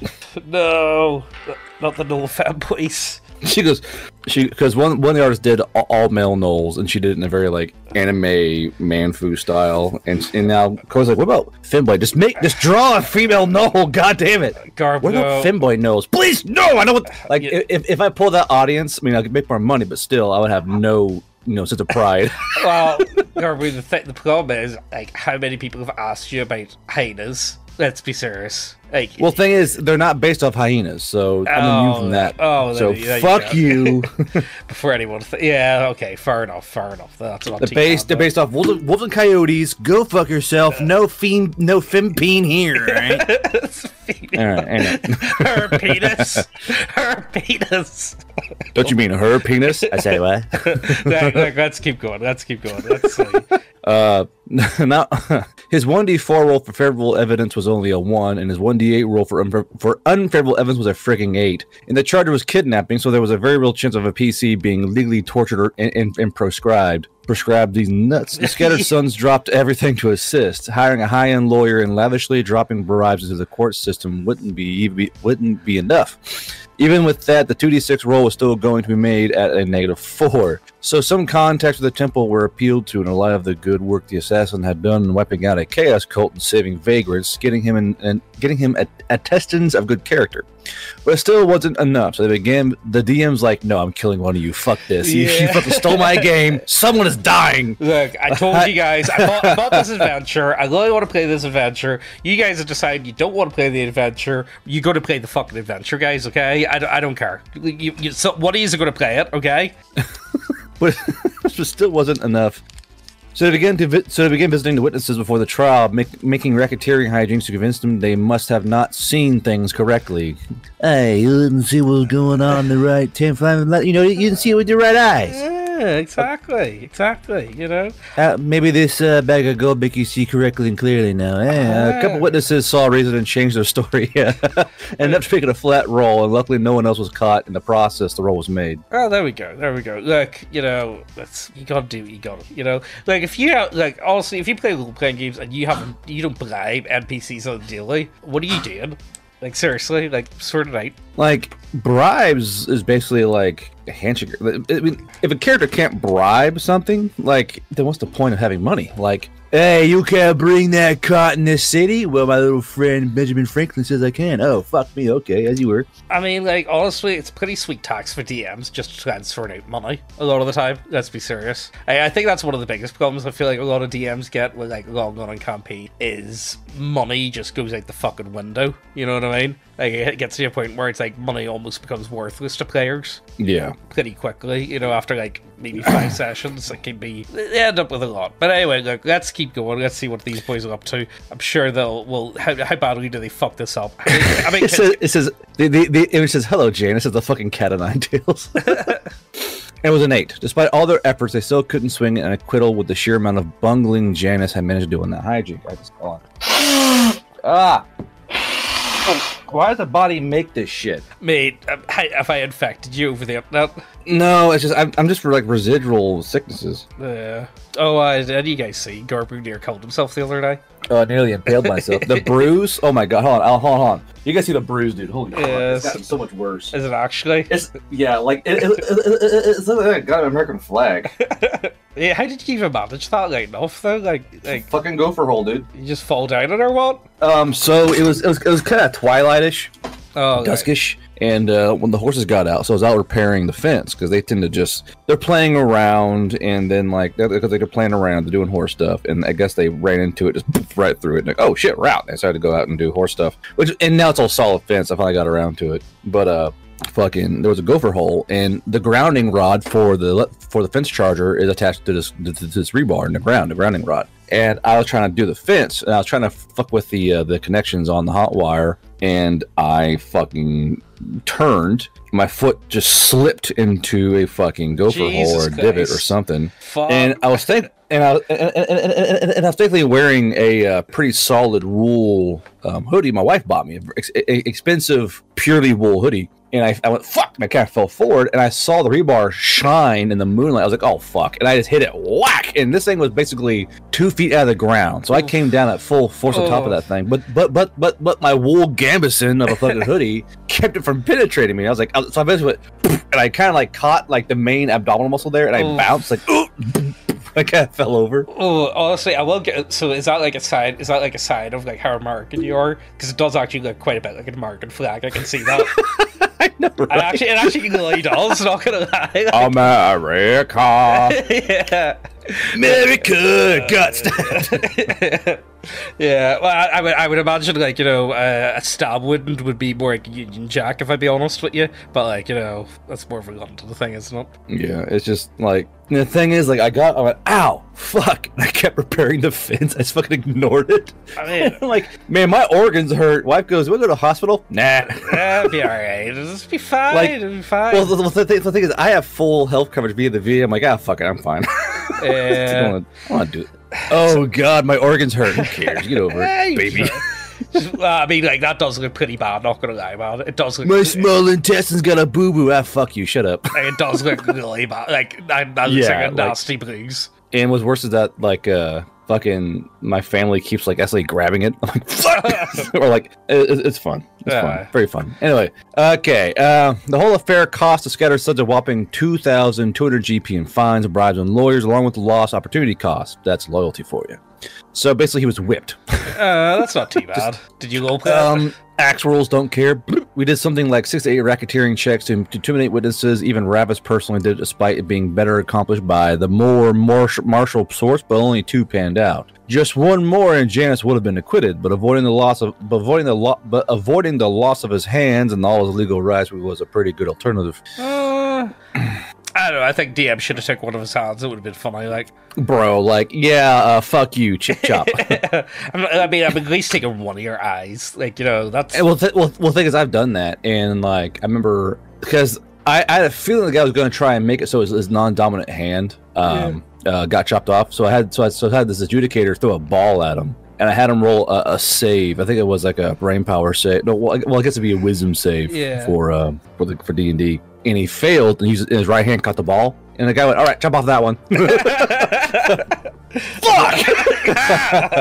Oh god. You know, they used to always go on about that, because I remember whenever I was a child, I went to Turkey, so they always used to go on about, everyone used to say, you know, if they catch you thieving here, they'll cut your hand off. It's like, yeah, I don't think they do that to Turgus, not gonna lie. You know, I don't think that happens to Turgus, although maybe it does, let's be serious. Maybe it does. Yeah, actually, I'm not gonna lie. Look, let's just keep going, let's bang this one out, so well, I'm fucking dying, so. Oh, you're dying? Oh, you're gonna pass out and shit yourself? Yeah, mate. Not so long after. Not so long after, Slav came up with an interesting plan to get the group launched up the rungs of power. What better way than getting Prefect Gistrius Tavicus Basilio, ruler of the city of Severfon, as an ally or as a patron? Now they might try and go through these bundlings or arrange a meeting over some bribes and offer to be some assistance, but that would surely mean a long road of currying favor before any benefits might start trickling back the other way. Instead, Slav suggested, why not acquire information on what he considered his most troublesome local enemies and problems, solve one of those troubles for him, and then present the fix as a fait accompli gift, given out of respect. Far more impressive, setting the initial tone of the relationship closer to capable equals than of disposable underlings, and with an unstated intimidation factor. Revis and Slav decided to handle getting the information personally, being the most accomplished at spying out the entire scattered sons. Their initial attempts didn't meet with any success, but no problem, they just tried again. And then Revis rolled his first ever natural one on the hijink and got caught spying on the prefect. So is this how you all die? This sounds like how you all die, not gonna lie, guys. So like... there was a bathhouse, and I was fucking... The towel slipped, his cock came right out. I was like, oh my god. Yeah. It was by accident. Are you dropping eaves, Mr. Ravis? I'm dropping no eaves, sir. No. Which might not be so bad if you rolled the chance for the charges to be simple eavesdropping. But he did not roll the eavesdropping result. He did not even roll the sedition result. No. Ravis was charged of high treason brought against him. How you was thrown in... Like, I mean, these guys should be dead. I mean, the term seppuku comes to mind, but it's all I think of. He was thrown in the most secure part of the prefect's prison in the Undercity. I love World of Warcraft. To await his trial in 9 months' time, which would be overseen by the prefect personally. If you've thought Ravis was leveling too quickly and easily via hijinks rather than from adventuring, welcome to the system of self-correcting for all the incredibly high risk he's been taking. Yeah, I mean, I'm invulnerable. Shit, I'm vulnerable. Oh no! I mean, like, honest, like, it's one of those ones. It's the same with most, like, are those sort of like OSR style games, high risk, you know, characters die very easily, very quickly. It's just the way it is. I feel like, you know, that is one of the biggest ones. I think I take away from more like old school type play is just players. That's the problem I've got with 5e. Honestly, that's really what it comes down to. I feel like players are just mollycoddled too much. You know, yeah, a little bit. Don't get me wrong, it's not nice when your character dies, but like, it kind of has to happen, otherwise it's not a game anymore, is it? You know? I blame theater kids. Yeah, I'm gonna agree with you on that. But my character's story. I don't give a fuck, you're dead. Was it Vampire the Masquerade that ruined it for everyone? I'm gonna assume so. That's more just like dramatic goth kid than theater kid at that point. I mean, like, would you not argue that Vampire Masquerade was like more like a tipping point where you got like more goth girls in the door and theater kids, the traditional nerd archetype, you know what I mean? The thing is, it wasn't usually that bad, you know? I think it's more... Oh shit, like the newer players coming in who've been affected by, you know, famous people playing D&D and going full theater kid. I think it's kind of affecting the general mindset of RPG games. Like, I don't mind some acting or some role playing. Oh yeah, bro. I still enjoy it. Like, have you ever gone in and watched like cringe theater kid compilations with D&D 5e? No, I'm not doing that, Garbo. Don't be silly. No, I'm not doing that to myself. I will send you some links later, James. For God's sake, please. Actually, oh my God, please don't. Actually, I'm not watching it. Please, God, no! Please, no! No! It was a very bad situation that Ravis found himself in. While he had people willing to give him good character assertions for him, he also had a lot of evidence against him. A great lawyer and lavish bribes will only serve to even out the penalty from the seriousness of the charge. Ravis was a model defendant, charismatic and able to choose his words diplomatically, but the prefect was over. I keep trying to say perfect. The prefect was overseeing his trial, and Ravis's name had already come across his desk as the head of the Turos Tim heist, which had given the prefect a major headache not very long ago. So Ravis was looking at, rather than a +2 or a +1 or even a +0 mod on a 2d6 roll. Goals, keep going.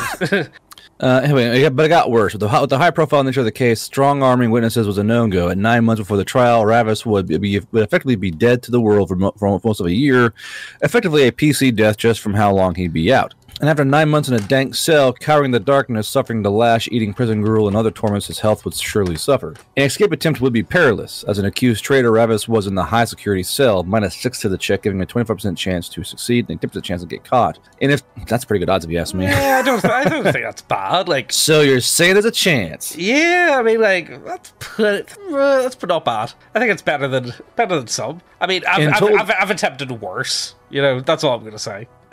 And told if caught trying to escape, he'd be immediately executed rather than merely harming his eventual trial. Ravis reached out through his lawyer to request a meeting with the prefect to explain things man to man and try to work out a deal personally. With some reflection about the situation he got himself into, Ravis realized his error. After the Scattered Sun's success against the cultists, his successful kidnapping for ransom of that Tower of Knowledge mage, he had not given any further offerings to Caliphate, the goddess of luck. And man they had never had some luck, and man had they ever had some luck on those jobs, with their enemies practically killing themselves. Clearly, Caliphate was punishing him for his ingratitude. He decided what he should do is have his henchmen donate all of his wealth to her temple before the trial to win back her favor. I wasn't dead yet and was trying to buy reserve XP before the next step. That sounds fucking like desperate acts. It's like, hedging bets. Yeah, definitely. I mean, however, even trying to buffer a bribe to the guards to deliver that message resulted in a swift beating. They'd been made well aware that the prefect's eye was closely on this case. Meanwhile, Slav and Janice were trying to figure out a plan to spring their friend. Janice favored performing a recon on the prison, boldly storming it with a lightning assault, and then fleeing Sarafan entirely, or better yet, Olivara. Slav's own plan involved attempting a complicated gambit where the Scattered Suns would claim that Ravis was merely a patsy framed by the prefect's true enemies for their own nefarious ends and provide evidence to that fact, identifying some likely enemy to pin the blame on. On the plus side, if it worked, they'd not be hunted by the law. On the downside, the prefect did not want to talk. I mean, but Ravis, alone in this dank dark cell, had no way to know what they were planning. Okay. I mean, like honestly, it says to me either the character dies or you bust him out and you move to a new city. That's pretty much your options. I feel like at this point, you know, pretty well known. I think he's fucked. Well, let's see. Well, how do they fix this? What are you gonna do? Ravis, uncertain of developments in the world outside, carefully weighed his decision. A trial had a chance of him being acquitted, but his lawyer suggested the odds were about 2 to 1 against him surviving, and 9 months in the cell was itself almost unbearable. If the Scattered Suns were planning some sort of rescue, it would likely take months to plan and prepare, and a violent rescue would be certain to leave some of his crew paying for his freedom with their lives, upon which they'd all be hunted men. No, Ravis decided this was up to him. He relied on his skills as a thief, which had served him so well prior, and trust that Caliphate had not totally abandoned him. Yeah, I mean, like, the guy's a thief. Sort yourself out. Get yourself out of the fucking cell. What you did? Just unsteal yourself, bro. Yeah. If she had, at least he'd die in his own terms. We began scratching onto the back corner of his cell wall with a loose chip of stone while carefully examining guard routines, response times, and every nook and cranny of his cell and chains. 17 days later, the guard came to deliver a meager bowl of slop to the special prisoner and found only the following etched into the wall. Will prove my innocence. My regard to the prefect, Ravis Phaelus. Slav had sent out his... Yeah. Imagine how pissed the guard... Like, oh, fuck, I'll get fucking killed. Mate, no. I mean, like... Fuck. I mean, like, the guy that did Epstein got away with it, so, like, you know, I wouldn't really worry that much. Okay. Alright. So Slav had sent out his people to start carousing for info on the prefect's publicly known enemies, and Janice was preparing to start the recon of the prison. Both were surprised by the appearance of Ravis at the Scattered Sons hideout. The prefect was so kind as to extend me his hospitality, but I didn't want to be the sort of guest who never seems to leave. I'll need a shave, a bath, a meal, some wine, and a disguise, in the opposite order. The other two just stared, dumbfounded. What? Hold on, scroll up. Why is there a big titty girl sitting there? Ooh. That's It's Greta Thunberg. it's because they were garned about the artists, like AI art, Oh. because they use AI art and say, "Get back to the containment board." I don't know, man. I'm not going to talk about AI art. Not going to do it. Not going to do it. Let's just keep going. You paragon of Satan using your AI art. Oh no! Oh no! As soon as those, you will wait 1 year for your art and you will like it. As soon as those immediate needs have been handled, Ravis pulled 8,000 GP from his coffer, the entire take from the ransom of the Tower of Knowledge Mage, and headed to the Temple of Caliphate. They just still trying to hedge his bets. He's like, please, I'm gonna fucking die. Fucking get his XP in there. Yeah. He'd made, to his knowledge, not one of the only escapes from the most secure part of the Safaran prison, but far and away the fastest. Ravis was a good thief. He was a very good thief, and he didn't he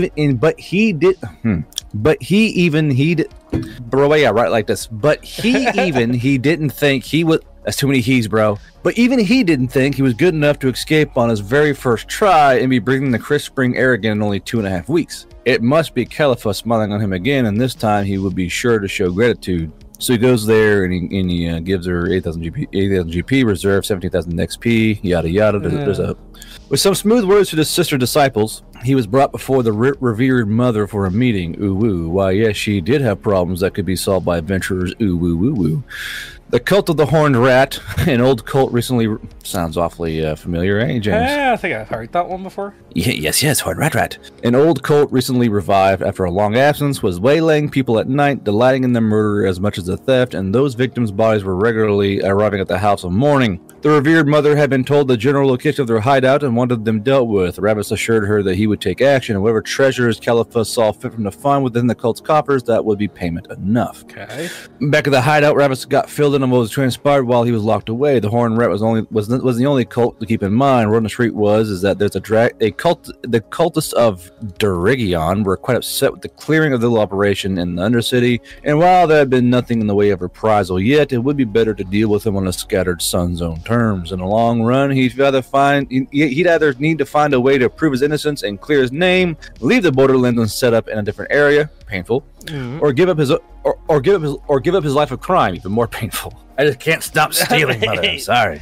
I mean, like, the thing is, see, when you think about it, like, so if you look at, like, Vikings, for instance, Vikings, a lot of the time, a lot of the guys that would sign up for these sort of leads, especially, like, early on, they only went on, like, one lead their entire lives, and then they would be set up for life, and then they would get their wee farm, and then they would be able to live a pretty modest life, pretty comfortably. When they would go find a Vilking, they would be fucking ecstatic. Like, oh yeah, I'm gonna go there and get treasure. And either you come back rich or you come back a dead man. Yeah, make it through.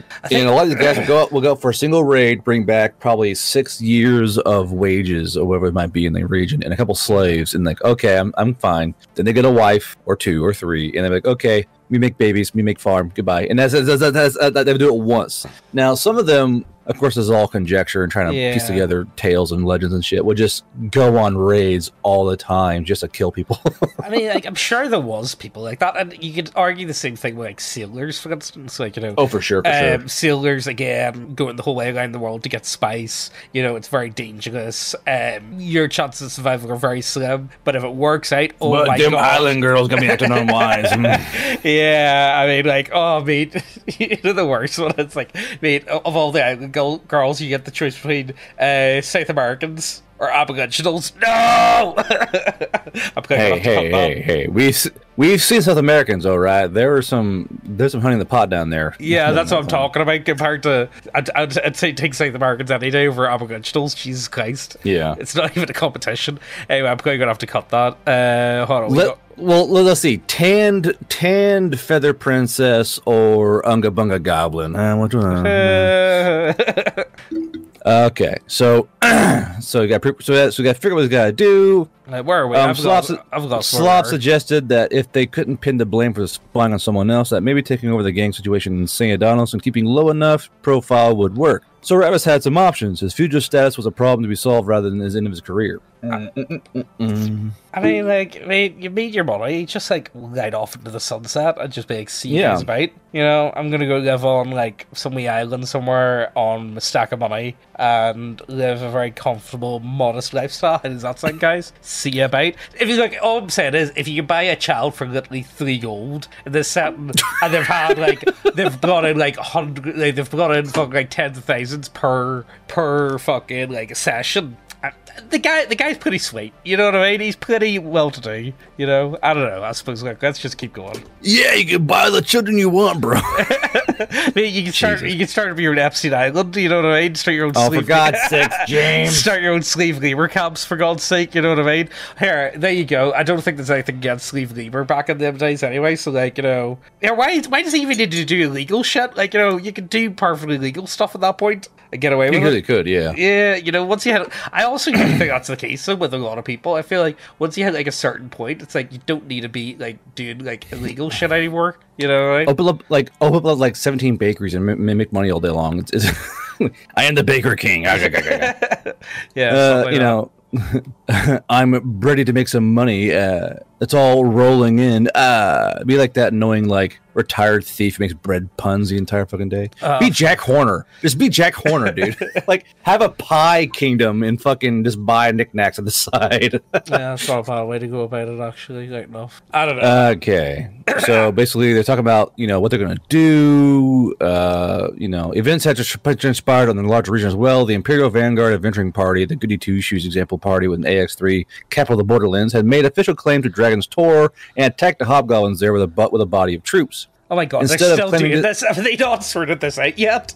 Yeah. Instead of claiming as a domain, they got repulsed with heavy troop losses. The hobgoblins and some ogres and some other creatures in their number boiled out of there in response. This led to a powerful beastman raiding party traipsing up and down the eastern patrolled area of the Palatine of Ciudadanos with a few enough troops on hand to immediately fall back on. The prefect authorized press gangs to scrape up enough militia and garrison the north while he strips the few troops available to deal with the problem. The scattered sons carefully avoided the conscription efforts, bribing officers. So he's trying to get the party to go take care of the big bad evil problem. Like, how about no?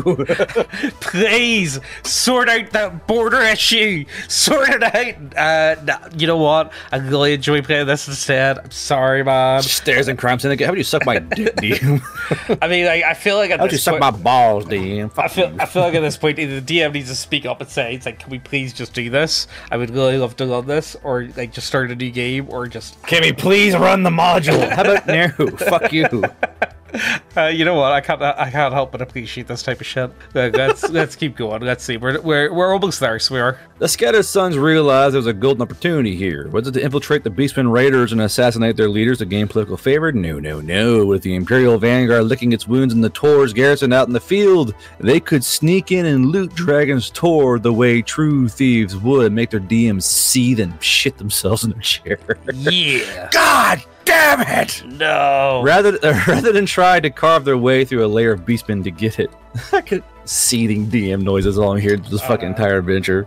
What we expected. 1 week travel, few if any injuries and dead, small consumption cost, profit. What we got: 1 week travel, 1 wounded henchman, 1,288 GP, and expended cost 0 GP profit. Dragon's Tor had turned to be guarded tight, with too many troops left behind to try and do a raid, and trained apes who'd be able to smell out any sneaking thieves. Trained apes? What? What? Huh? Ape together smell. The party returned to Ciudadanos disgruntled. There they learned that the Imperial Army forces sent by the prefect, with the assistance of the non-bed-resting members of the Imperial Vanguard, engaged a hobgoblin force south of Ciudadanos, dealing them a serious casualties and sending them scurrying back towards Dragon's Tor. Before they headed back north, Ravis decided to scout out the situation with Ciudadanos' underworld to see if it might be a more suitable location for their own syndicate activities. He also learned something about large amounts of coin from the squeezing the merchant supply of the border forts, and lucrative crimes are always of interest. But while he and Slav and Atria were collecting rumors, Janus decided to make a bit of money on the side. One afternoon, he showed up at the party's makeshift headquarters with a blindfolded and bound-up kidnap victim. But what he'd gotten proved a surprise. Have you guys not learned your fucking lesson with kidnappings? What's up with the kidnappings? You see, Janus, what you got there? Smooth as a guy bound and gagged with a rope. Never mind. I'm going to make some Pulp Fiction jokes in a minute. Let's just keep going. This isn't real gourmet shit. The scarred, smooth scalp man who he captured, Revis had heard about him recently. The kidnapped man was part of the local crime scene. Specifically, he was the leader of the criminal. The leader of the criminal underworld in Ciudadanos. Ravis's eyes lit up. Ransom? No. This was time for a gang takeover. Please just run the module. Fuck you, DM. You can't make me play this. I'll play my own game. Oh my god. With blackjack and hookers. Yeah. But all of those thoughts vanished upon the victim regaining enough consciousness to mutter when the family finds out about this. That made this another matter entirely. With one of the Agrilian underbosses, there was only one real option. Turning to Janus, Ravis said with a pointed look, You've brought trouble on all our heads. Make it disappear quickly. Janus's mouth spread to a wicked grin as he looked at the underboss and fingered his knife. Ciudadanos is a lovely swamp nearby, Slav hopefully added. Later that day, the party quietly got the hell out of Ciudadanos. Jesus. Yeah, I don't think that was... Jesus Christ. Right, okay, let's see. Where does this go? We're almost nice there. crime syndicate leader stab. The scattered sons were back at Cypheron, then Ravis was going stir crazy. A thief kept from crime makes a miserable sort of fellow. Ravis, having escaped from prison not even a month ago, still had charges of high treason hanging over his head. Even walking through Cyrophon and Sands of Skies could land him back in that lightless cell, to say nothing of getting pinched for even the pettiest of crimes. Badly needing to get out of his safe house but denied his rightful criminal opportunities, Ravis decided to go do something best avoided normally, adventuring. So the DM finally won. Earlier, Ravis had asked the revered mother of the Grey Sisters for something that might get the favor of Califa, the luck goddess, without draining his coffers from donations. And the revered mother had asked him to deal with the cult of the Horn Rat and in the Undercity. She described it as an old cult, recently revived after a long period of quiet, now waylaying people at night, seeming to delight in the brutal murder as much as the theft. They were rumored to be able to see perfectly in the dark and able to appear and disappear from areas thought inaccessible. Well, the Scattered Sons had some practice dealing with cultists, and Revis had already donated over 10,000 GP to Califa's followers to make sure his luck held good. So wiping out a cult to secure some more good fortune seems simple enough. The first step is information. With several of the Syndicate's spies carousing for rumors, they learned that the old cult, before the captain of the Underwatch killed everyone in their shrine, had been comprised of were-rats. Great. Oh, George, not the were-rats. Not the were-rats. It certainly explained the earlier claims about the cult's abilities, but tangling with those sorts of creatures was not quite simple enough as Ravis had earlier thought. Still, the idea of going back to staring at the walls all day was somehow even worse, and if his luck was good enough, his troubles might just fix themselves. More troubling was that nobody seemed to know just how big the cult was. For that obvious reasons, it was impossible to infiltrate, but based on their activity, there couldn't be that many of them. Doesn't know what a rat is? Jesus Christ. Yeah. Were-rats breed like, rats. Meanwhile, Kolth the Elf went to the Tower of Knowledge to buy spells and spoke with the Provost in charge of Elven texts, asking how the possibility of getting a cure disease spell in case of lycanthropic infection got the Provost's attention. It turned out he had some knowledge of the cult's location. He informed Kolth that they'd made their lair where there was a rumored stash of sealed or hidden Elven texts said to have secrets to immortality in the warrens under the northern part of the old city. With Kolth having gotten the cult's location, the company could press forward rather than continue the hunting for rumors, and those elf books would fetch a pretty price for the Algorilians. The second step was preparation. The need for silver or magic weapons to fight lycanthropes was easy enough to learn and remedy. The party bought out the safe supply of silver daggers and arrows, and Janus the assassin found the weaponsmith able to craft 3 custom silver-coated pole arms for the company's heavy hitters, and a sprig of wolfsbane for each person as a cheap backup option. You have allergies. So basically, they came thinking the matter of getting access to the lair. The Scattered Sons knew of 2 entrances to the sewers. One was on the opposite side of the river and useless to them. The other under a temple that they had temporary access to for their previous job hunting cultists. This could go through a sewer outlet along the riverbank, but that would mean trekking a long way through the sewers and potentially meeting all sorts of trouble along the way. Instead, the company... I know. not the shit water. not the Ganges. Smells like Indian here. Instead, the company tipped over a merchant's cart to cause a noisy distraction, while Slav's dwarven dweller henchmen broke loose 2 of the bars in the sewer grates near the lair, then reset them into place. The result was effectively a secret door and immediately dubbed the shit gate. Oh no. The designated shit gate. You know, they did that to me before, because I described a lib as like a dumping lib. So I did, like, you know, just like a lib, like a storage lib, just one that, like, people just like fucking leave shit in. You know what I mean? Like, think like a dump door, you know, like a door that's got like scissors and like sellotape and like batteries and like cables from like 15 years ago. Yeah, you know what I mean? yeah. And they're like, a dumping door, yeah, you just and then of course, yeah, they went ahead and just started shitting on it. Thanks, guys. LOL DM, ha ha, shits and door, ha ha, got you DM. Like, I hate you people. Yeah, it's alright, because I do it to them all the time. Every day So I like, pray for your death. yeah.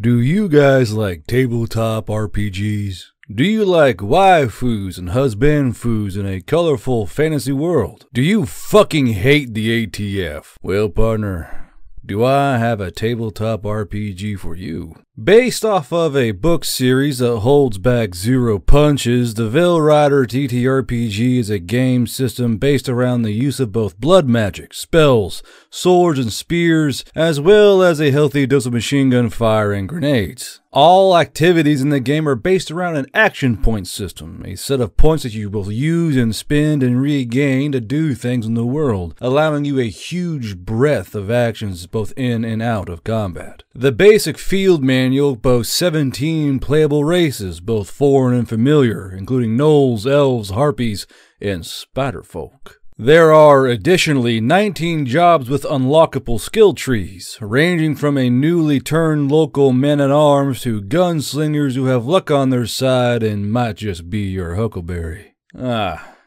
Did we mention the war crimes? There are war crimes. There's a war crime chart. There's a war crime score. Yeah. Don't overuse the gas weapons and human shields, or else local law may be a bit pissed. While the basic player manual or field manual is enough to play a game, there is also the combat controller manual that expands on nearly everything in the field manual, including nearly 100 new spells and potions, weapons, beckoners, drugs, and all manner of tools to use in the creation of the game. I also paid extra for hand-drawn art, so yeah, there's that too. If you want to be a dwarven machine gunner mowing down southern elves while blasting pumped-up kicks in your ears via cassette player, then the Veil Rider TTRPG is the game you have been waiting for. Ah, shit, the Yamato found the Willy P grenades. Hey! Hey! Put that down! So, it's been like, what, like 2 weeks since we were recording this? Cardboard's back. Oh, the channel's going to shit. Well, the thing is, right, so, Len Garbrew, I said to him, I was like, right, you ready to finish off the story time? It's like, do you want to just talk about tanks? It's Like, fucking mind poison. We could, or we talk about armor pieces. And he was like, oh no, my weakness! Get out my head! Oh, I mean, you know what? I do actually really want to talk about tanks, but we're that far into the story time, and people have been asking for it. Honestly, it's an alright story time. Jeez, Neckbeardia, finish a story time, Nick. Read the thread, Neckbeardia. Right, fine, okay, we're back. Right, okay, there we go, Garble. You ready? We zoomed in enough. You share your screen there, Chuckle Nuts. Yeah, I've got my screen open for you. It's open for me. Zoom out. No, like, hold on. Oh, there it is. Okay. Yeah. Right, okay. God, James. Okay. Right, okay. So you're aware now? Oh, Jesus, I just zoomed. Oh, there we go. There we go. Was that a giant pair of titties? Yeah, it was Hey, actually. yo. That's fucking Greta Thunberg, yeah. Greta Thunberg. Oh my god. Right, okay, where am I? If you start using fossil fuels, you can motorboat me. Fossil fuels. Well, ultimately. Right, anyway, look, there we are. What do they do? The guys are dealing with werewolves now, isn't it? Were-rats or some shit. Look, guys, it's been like 2 weeks since we were recording this. Okay, leave In a this be. conspiracy, there are were-rats in the sewers. Whatever you say, Greg. Cheese to meet you? It's a fucking talking rat. Anyway, Right, okay, look, let's do this. okay, so put your cursor where we are. We are. Oh, the shit gate. Yeah, there you go. Yeah, Okay. yeah. It's a shit gate. The last thing needed was more muscle, the sort skilled at cutting down monsters, someone willing to take a mission to kill chaotic creatures with no sure loot in the end, someone like that paladin. So Ravis and Janus track down a certain old acquaintance. Francos, hope you've been well. I'll spare the pleasantries since we're here on business. We're planning to wipe out the cult of the Horned Rat, rather on the nose. And we'd like you with us for this mission. I know you said earlier you see specifically crusade against the undead. There might be undead there, but I'll be straight with you. It's probably a pack of were-rats. What do you say? Can we count on you in? I mean, a paladin wouldn't mind doing that, probably. Yeah, a paladin would be totally on board, you know. I kill mutants, Rax paladin hammer. Yeah, I'm actually working on, so I'm doing... The Bastard Princess is completely finished. I'm just waiting for the proof to come in, and then it's going to be going up for sale. But I started working on my Totally Not Epstein Island adventure, so you guys will find out. You guys will find out. I don't want to say too much. Child soldiers. What's going on here? Here, Garb, actually, hold on. Let me show you it. Here, I'll get. Jesus Christ! I'll go on. You know what? I don't even care. Can you guys just like read the story? How about no? 4 minutes in, yeah. How about no? The Blood Pact of St. James, a divine comedy. So we'll see what happens. We'll see what happens. I don't want to show you too much. Oh yeah, there's James Alfantis, by the way. I think that's close enough. Do you like his flatbread pizzas? Or no, his flat. It's not a pizzeria, by the way, guys. It's a bakery. Okay, trust me on that one. God damn. Wow. Just you. Yeah, I had to change his name instead of James. It's Julius now, by the way, guys. Julius. Yeah. Oh, and also, okay. So look at the name. Do you like this for the manner of Lathchild? That's totally. I'm gonna get an email. I'm gonna email from fucking Megan like, yeah, James was found dead from 3 gunshots in the back of the head and a fucking chippy or some shit. Yeah. So like, we'll find out. We'll see what happens anyway. I don't really want to spoil too much, but like, I'm having fun with it anyway. You know what I mean? I think it's. Oh, here, I do like the airship, the Lolita Express. The what Express? Yeah, I have to change the name. It can't be called the Lolita Express. The fuck you can't. You keep that goddamn name. No, well, you know what? Okay, so at the Lola Express. Yeah, Lola. Yeah, I had to change the name, and then who else did I have to change the name for? I also had to change the name for. Oh yeah, it's Jepstein Island, by the way. Back to the story. Go. Jepstein Island. I'm not dying with you. All right, back to the story. Right. Okay. Fine. I want to give updates. I don't want to die to a suicide gunshot for the fucking 3 in the back of the head. All right. Yeah. Okay. It was clearly a suicide. Fucking excuse me. Yeah, it was an armed robbery, so it was. They didn't take his wallet or anything. It's like, no, trust me, it was totally an armed. It was totally robbery. Anyway, all right. Let's keep going.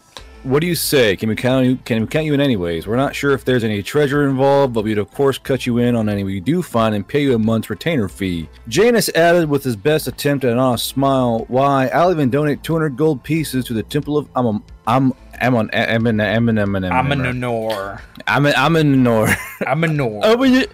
your door. Mate, you know what? That's actually one of the hardest things. Oh, here, Garb, would you want me? I'll show you another thing. You'll find it funny. Because I was having a hard time. So I had to make. So a fucking minute. I don't even feel bad. Okay. So in the kitchen, right? In the kitchen, there is, on one side, the clear stations, lies a massive tome, a book 5 inches thick, with the names of gastronomically of the dead. Tome. It's tome. T-O-M-E. I don't care. Tome. Anyway, look, that'll be fixed in editing. So well, look, either way, what do you think of the encrusted bat wings of Wuhan? Yeah, do you like that? And we've also got the boiled rats of Bangladesh. Because I was thinking, like, okay, I need to come up with like horrible names, and it can't be like witch wort stew. Do you know what I mean? Like, you know, it's like something shit from like Banjo-Kazooie. Do you know what I mean? So I was like, how do I do this? And then originally it was like the harpy encrusted wings of Wu, but I was like, fuck it, I already put in Bangladesh. I may as well just put in Wuhan. You know what I mean? So yeah, okay, let's keep going. Open your Franco sat quietly for a moment. Were-rats are indeed most likely. I need a silver-edged dagger. Get me one and I'll help. Ravis grinned. Well, we'll do you better than a dagger. We'll commission you a custom-made silver sword and resize a masterwork set of plate armor and shield for you. Glad to have you back with us for this.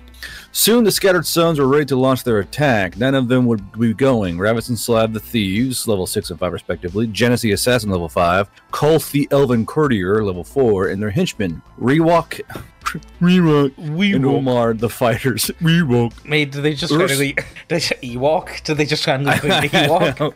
Fucking nub the goddamn Yeah. henchman. While Ursus the lore master, Fing the assassin, right? Is he also Asian? Contemporary member Francos the paladin level 4. This is our assassin Fing. Wow, wow, wow, wow. Like, really? While more people is that a fucking Shimmerson playing? Really? While more people would be welcome, the Scattered Sons' other henchmen were hired as specialists more than combatants, and more noise meant more likelihood to alert the cult. The company would instead hope to get the element of surprise to eliminate any potential numbers advantage held by the were-rats. Were-rats. Where are the rats? Rats. Where are the rats? Oh, fuck. Learning from the last time they tried to raid a cult. You know what? No, I'm not going to do it. I'm not interrupting. Keep going. Keep going. I've got a joke, but it's going to derail the whole video. I've already done Does it that involve enough. New York? Yes. Anyway, keep going. It actually does. Oh my god. Literally everyone knows the Joker. Like, oh, okay. Okay. Learning from the last time they tried to raid a cult at night and found them all awake and active, the company plans assault to commence at high noon. Ah, yes, gamers hate being awake at high noon. Oh. At 11 in the morning, the Scattered Sons proceeded through I hate his name. I say some dumb names in my book, but fucking Cypheron to the Shit Gate. One particularity of the Shit Gate was that it was located at almost the base of one of the city guard towers, so the company brought along several of the syndicate thugs carrying sacks of copper coins, whose contents began throwing everywhere, causing a large commotion as a crowd quickly swarmed in to get what it could. While the guards were distracted, the company slipped through the Shit Gate into the sewers. Aragus, open the Shit Gate. It's a giant, like, brown fucking portal. Mate, that's how you... We're going to the fecal lands. Open the Shit Gate. You know what? See if you guys don't check the fecal lands at this point. There's something wrong with you, because honestly, it's actually good. Yeah, it's a real gas. Yeah. I can't get over. Oh, you know, that's the thing that gets me the most. I actually enjoy the book. It's actually genuinely like a well put together book, considering the subject matter. Get it, man. It's a fucking masterpiece, man. It actually is put together really well. You're missing out. You're missing out, man. You don't. Yeah. Shut up. You wait for a garb. I'm going to make the cum realm. Oh, I'm so good doing that. Jesus Christ. Yes, the cum realm. Yes. That's the next Jebediah, open the cum portal. thing. Yes. I mean, the cum realm. No. Yeah. We're moving on. Right, okay. I'll be making fine. my own donation to the temple for that. Francos muttered from within the sewers to look back at the surging crowd. Merely giving alms to the poor while on your way to get rid of the city evil, replied Revis cheerfully. The paladin did not appear convinced. The trek through the sewers was uneventful until they had nearly arrived at their destination. A large, ominous patch of black mold completely coated the passage. Fucking gamer layers of the mold. Mate, do you see Gamerfoot? Yep. I see it. Do you remember Gamerfoot? Well, like, the gold legs. those guys get like blood clots in their legs, and it cuts off all the blood supply to their fucking feet. I swear to God. Mate, that's not good. That's not good. The company did not like the look of it, but did not want to waste time experimenting with it, and withdrew to approach from another tunnel they'd passed earlier. This way was also blocked by a mass of sewage and shitters clogged. No. by a massive sewage. Oh God. Right. No, I can like picture it. It's fucking turning me. You know, like God. You know, right? No thanks. Again, Ravis opted against trying to pass through directly. God, it's like in my brain, burned in there. You know the worst one is the worst I'm one. gonna get a quick little drink of my fucking coffee. The worst one that ever happened to me was the house of me and No, I don't want to talk about it. No, I gotta fucking talk. No, the house of me and Magner, and like it's got like I don't know why, but the downstairs toilet just like clogs up really easily, and I think it's just the way the piping works because it doesn't have like a big enough. Yeah, it's not angle. your massive turds there, James. It's No. the pipe's fault. No, mate, here. Megan, shitter's clogged. Yes, Well, get the poo knife. It's poo knife. Fuck. Oh, that was God funny. damn it, James, get your poo dagger. No, it's not the poo knife. You need the poo masher. Have you seen that one? Some cunt's got a fucking masher. Like a fucking potato masher. You guys don't mash your gargantuan turds? No, you crazy bastard. Stop eating corn. Stop eating corn. Look, okay, all I'm saying is the worst one I ever seen was a bit of fucking, see when you're looking at it, like you're looking into the eye of the storm, and you see a bit of sweet chili fucking go by. You are just. That's What the did worst. Megan see in you, James? Holy Good God. Fuck. I'm sorry, I couldn't help myself, guys. Play the fecal lads, it's good fun. Either you are rich or have a massive dick. One or the other, dude. Yeah, well. Sweet chili. Why? Jesus Christ. See, now you can't stop thinking about it now, though. I'm sure anyone that's watching this has actually managed to stay this long. They're like, what the fuck is good? Fast forward. As we sprinkle of it, we freak. He tied a grapple hook to a rope, and Omar the fighter flung into they're gonna scale the mast. Oh god. Again, against trying to pass through directly, he tried to grapple hook. He tied a grapple hook onto a rope, and Omar the fighter flung it into the mast to snag a piece of timber. That's not timber, brother. That's a log. That's not timber. That's a log. That's a log of another color right there. The company hauled on the line and dislodged the blockage. Within the mast that began to float their way, they saw over a dozen wriggling grub-like creatures, rock grubs. Thanks to the prudence they had. I've got a story for you, Garbo. I'm sorry. You know what? Why does? Okay. I've got another one. So one of my friends. So I did electrical engineering, right? One of my friends was in my tech class. He ended up getting his hands on an apprenticeship, yeah? And his apprenticeship involved in the, like, I don't know what he was doing, but he was in the sewers. And he said, like... in all the wrong places. And the thing is, he said, like, honestly, like, for the age that we were, like, the pay that he was getting was insane. Like, he was getting, like, silly money. Like, even for apprenticeship standards. And, like, the year it was like 5 times minimum wage. You know what I mean? Which was just ridiculous. But he was quite literally up to his neck in shit. And he said the worst thing was his ma made him ham sandwiches for his lunch, and he opens them up and there's fucking sweet corn in it, and he just threw them away. Sweet corn? Yeah, there was sweet corn in his ham sandwiches, and he just... Who the fuck puts corn in sandwiches? Yeah, you know, you people, man, you people. But he just took one look at it and just, like, threw it away, so he did. I can't do it, Mum. I can't do it. I saw it in his face. I could just see it in his face. Anyway, like that's enough pig stories. Let's keep going. Corporal, why are you interrupting? Why do you keep interrupting the story just to talk? I hate you so much. Right. Let's bang this out. You know the worst thing is we're 50 minutes in. We're 50 minutes in, and we've only done like 2 posts. Let me Look, guys, I'm sorry. I wanted to talk about tanks, okay? But I felt bad. You motherfucker. Don't you shut up. You shut your fucking mouth. I want to talk about tanks. You said, no, God, but we gotta finish this guy. Yeah, I know, because I feel bad, and people will be commenting and be like, oh, I'm just really looking forward to the story time. I'm like, yeah. And you guys keep talking about turds and shit and corn. Thanks to their prudence they had little trouble tossing lit oil flask to burn the grubs. A skeleton floating on the pile held a silver dagger and a small topaz in its hand, but Ravis forbid further probing of the rubbish. They had to stop digging in the shit. Let's get out of here. At last, back on the patch of dry land where they'd been informed their lair could be found, the party began to look for its entrance. Kolth, as an elf, was naturally the one to find the lair's secret door, simply walking along the walls while everyone else was... What? Well, you can walk on walls. Yeah, well, everyone else was picking a portion to examine. So if you... In, like, Lord of the Rings, whenever they're going up that mountain, instead of going through Moria, like this is supposed to be, like, walking on the snow, essentially. So that's why I was thinking there. Like, is he walking on the turds? So, like, fitted. I mean, think about it. Same thing.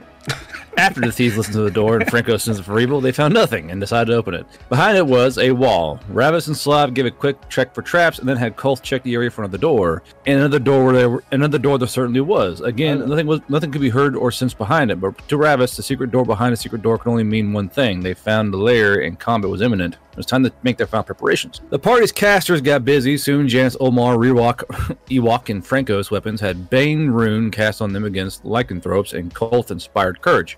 The company took their places in battle information in front of the door. Before they could open it, they heard a sound from the south where they'd come through. These scattered sons began shifting their formation to meet the approaching creatures, and then saw was 8 were-rats. Each was transformed into Ratman shape. Yes, Ratman. And the large one leading them held a gleaming sword, all approaching openly with no effort of stealth. The were-rat leader spoke to as the company came into view. So you finally come arrived. They're scaving, bro. Come on. We don't know it.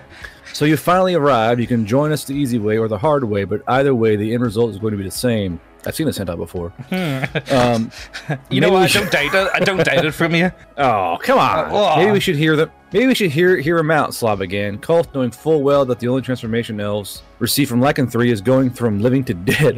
Instead answered for the group by shooting an arrow at the were-rat leader, which thudded into the wall next to him. Have it the hard way, then, the were-rat said. The two groups rushed toward each other. So let's see. Slav shot his own arrow as the company began to charge southward to meet the were-rats on a strip of dry ground, and was almost left behind from the group's movement as he stopped to pull another arrow from his quiver. Seeing this system sounds a bit scuffed. Seeing Slav exposed, Rewalk quick hands, double-backed and placed himself between Slav and the four of the were-rats, his sword ready. Now unable to reach Slav, they instead slammed in the Rewalk, but their claws and sword had found no purchase on the nimble and thoroughly armored fighter, AC 11.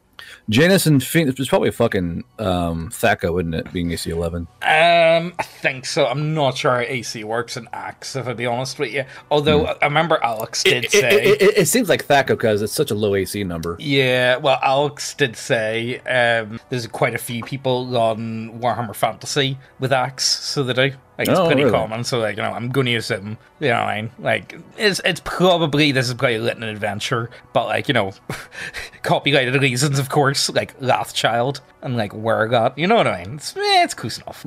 Everyone knows what you are, right?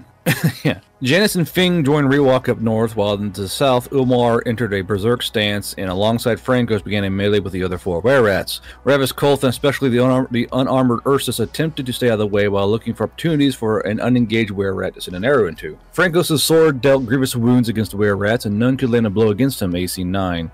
Almar was savaged by a pair of were-rats, a claw piercing his neck, near max crit damage, but gave better than he got, cleaving straight through one and striking deeply into the other with great sweeps of his polearm, max damage roll cleave. Then a moment later, he repeated the maneuver against the other two nearby, blood streaming through the air around him, crit cleave, while the nearest were-rats were now choking on their blood. With the nearest were-rats choking on their blood, Kolth and Ursus moved in to pour healing magic into Omar, closing the wound in his neck, a pair of max CLW rolls. To the north, Ravis could see Rewalk standing like an invincible wall against the were-rats, only landing an occasional blow amidst all his dodging, but driving them into a fury with their inability to do so much as scratch him. Slav joined the melee, but neither he nor the assassins had much luck in their own attacks. Both Omar and Frankos now able to join the fray, the company's victory seemed certain. Then Ravis heard something behind him. They have a cave troll. Oh no! The secret door to the north of all the fighting was opening, and more were-rats were pouring out of it to charge into the fray. Ravis decided discretion was far better,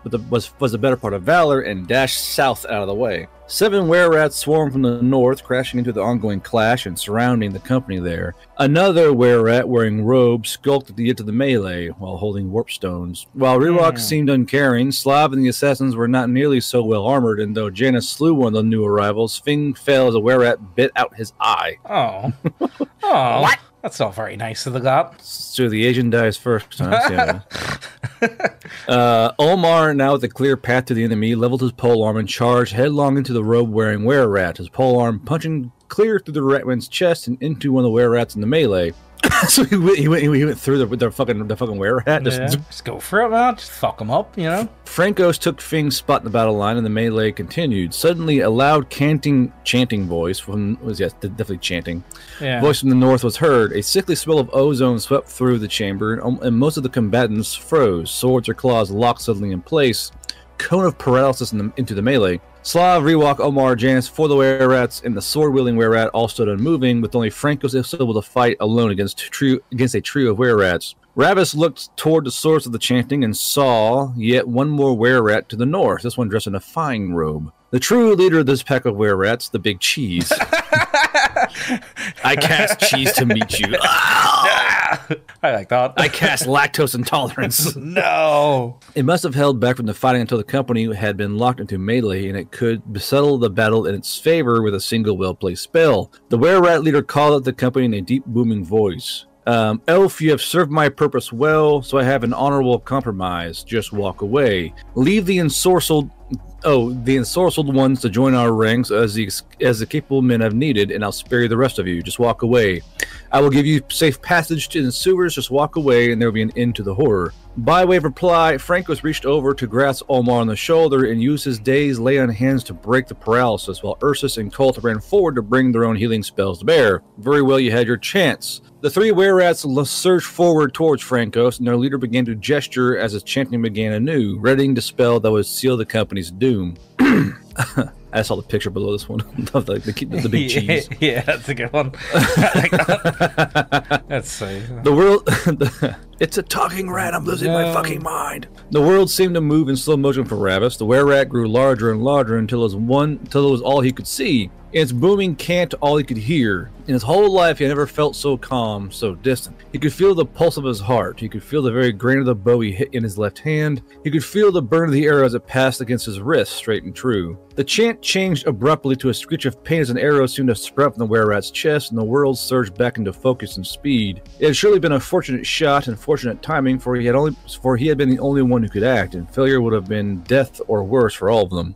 The revered mother had spoken truly. Caliphus smiled again upon him now. A single bow shot? Jesus. That's some low-ass HP. Yeah, well, it is a deadly system, but it's weird, though, because, like, they have to have, like, low HP, because it's also, like, almost like a borderline war game at the same time. Does that make sense? Oh, I see. You know? As the were-rat leader began chanting again, Ravis and Cole sprinted forward. Each loosed an arrow, and again luck favored Ravis, the were-rat shrieking in fury and pain as another silver arrow pierced its arm, disrupting its spell yet again. Omar and Francos were locked with the were-rats in front of them, but Omar changed that as his polearm split the skull of the one in front of him. Ravis shouted and pointed, "Omar, this one, kill him." Ursus risked a dangerous overcasting to cast on Janus the healing needed to break free of the paralysis, and Caliphate must have smiled upon him too, for Janus's polearm swayed as his limbs unfroze. The were-rat leader fled for the secret door as his last unparalyzed minions were cut down by Francos. Kulth and the berserk Omar chased after him, just barely able to catch up, but able. And with the were-rat hemmed in against the layered door, Janus and Francos also ran in to put an end to things, but the were-rat leader wasn't finished yet. "If I had to die, I'm taking you with me," he roared as he began to cast a final spell.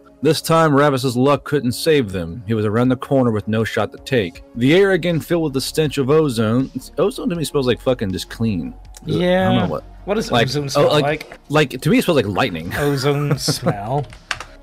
Ozone has a pungent odor, sometimes disguised as bleach. Okay. I wouldn't smell a lot with like lightning strikes and all that. I wouldn't put like the rats and the smell of bleach together. They're very clean rats, you see. Oh, right, okay, fair enough. Here, mate, I've been getting fucking... See my cats, they keep bringing in frogs, like, all the time. It's getting out of hand. They've got in 4 frogs in total, and they don't even, like... Oh, they got your picture, yeah. Yeah, they don't even, like, eat them or anything. They just, like... Father, I brought you a frog. Why are you doing this? I brought you a frog, Father. I think they just like the way they move. You know what I mean? Like, I think they just think that they're funny, so they just bring them in. And, like, they don't hurt them at all. I like the way you move. But you would think, like, you know, like, honestly, like, a frog with an amphibian, like, you know, very, very delicate skin. You know what I mean? Like, a cat picking that up, you would think they would leave a bite mark just by bringing them in. Amphibian. You know? You ever watch Rango? Or no? Yeah, but it's been a while. Hey, Phil Reptile? I'm amphibian. The fucking desert frog. Yeah. But anyway, look, let's keep going. Let's bang this out before people are like, oh, why can you guys not just Jesus Christ, James. keep to the post, Mom. A blast of black sorcerers. Stop talking about frogs, James. Fuck. A blast of black sorcerer's energy caught all 4, burning with malignant force. I cast Detroit.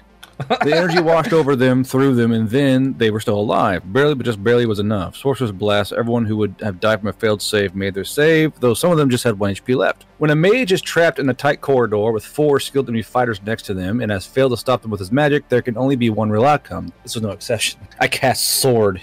Fucking nerd. You like that, do you? You like that, do you? Fucking calm down. Kolth used his last spell to get Fing well enough to be walking... I thought Thing was dead. No, looks like he's alright. He's missing an eye, just... would be walking wounded, and the remaining were-rats were swiftly executed, a total of 17 slain all told. Slav winced at the sight of it once the spore went off, but not as much as Kolth winced when he saw the human form of the were-rat leader. It was the provost in charge of the elven text from the Tower of Knowledge, and his apprentice was the other robed were-rat. Dun dun dun! No. They were the rats all along. Oh shit! He deliberately brought the party here to try to turn them into were-rats to get skilled warriors and thieves in this cult. But then even if he succeeded in infecting us, why did he think we agreed to join his cult? Travis wondered aloud, and all he got were shrugs. Most of the corpses were doused with oil and burned. Naturally, the scattered sons next ransacked the were-rat's lair. The paladin was able to locate the cult's chaotic altar, which he was swiftly smashed and doused with holy water to remove its taint. As expected, the stash of elven text turned out to be a lie, but the were-rats had been busy looting the people they'd been murdering at night. There was a considerable amount of loot to be had, 9,327 gold pieces of loot, a partial map of the Undercity, and a rarity most welcome for the Scattered Suns magic items. A ring, a wand, a circlet, and a sword held by the Were-Rat champion. The circlet was recognized by the lore master as a circlet of comprehend languages. The wand's runes were then read as soon as the cult put the circlet on and revealed to be a wand of detect magic, and Revis took the sword to test out against a trio of giant rats in the lair, a sword +1 which was particularly easy to land critical hits with. After Janus made it clear, so why are they still alive then? After Janus made it clear that he wanted to get his pole arm, give it to someone who actually can consistently roll above a 5 on attacks, they gave the sword to Ulmar, along with the month's bonus paid to both him and Rewalk for exceptionally meritorious performance in the battle. What, not Fing? That's kind of fucked up. Homeboy lost his eyeball. I know. Is there no compensation pay? I know, right?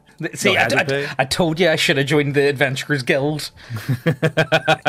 They've got dental, you know. Yeah. Possibly of even greater importance was finding the Provost's journal detailing his own and the cult's activities and a pair of keys with it. I have a plan, and it ends with us getting loot. Ravis told the other 3 stakeholders quietly, but we need to move fast tonight. Clearly, this has put things good between him and that sweet goddess of luck, the true prize of his whole adventure. So it was time to do something that would take a bit of luck to pull off. Besides the plan for that night, he had plans for the next 2 best things they'd acquire today. Not the money, not the magic items, the journal and the lair. Ravis had plans for those already. As they left the sewers loaded with what loot they could carry into the temple with Omar and Fing to spend some of their haul on spells to make sure they didn't have to have more wear-outs in the future, and to restore that horrific-looking lost eye. There we go. Give Fing his eye back. Yeah. Ravis told Francos farewell. Pleasure working with you again. We probably wouldn't have made it without you. In fact, keep the armor and the shield as my thanks. Though I cannot say I approve of your ban, neither can I deny that you advance the cause of law, even if your reasons are self-serving. But you are an idiot if you think I don't know who you are, Ravis, and that you're wanted for treason. Well, when you work with him, then, you know what? You're not that good of a paladin then if you're going to get on like that. You know, you Paladin's like, that paladin said, I'll allow it. Yeah, just fuck it. You know what? Fuck it. You do more good than harm for now. Yeah. You can consider it my thanks for striking a blow to chaos. I don't report your whereabouts to the authorities. Never crossed my mind you wouldn't know, said Ravis with a smile that wasn't half as authentic as it looked.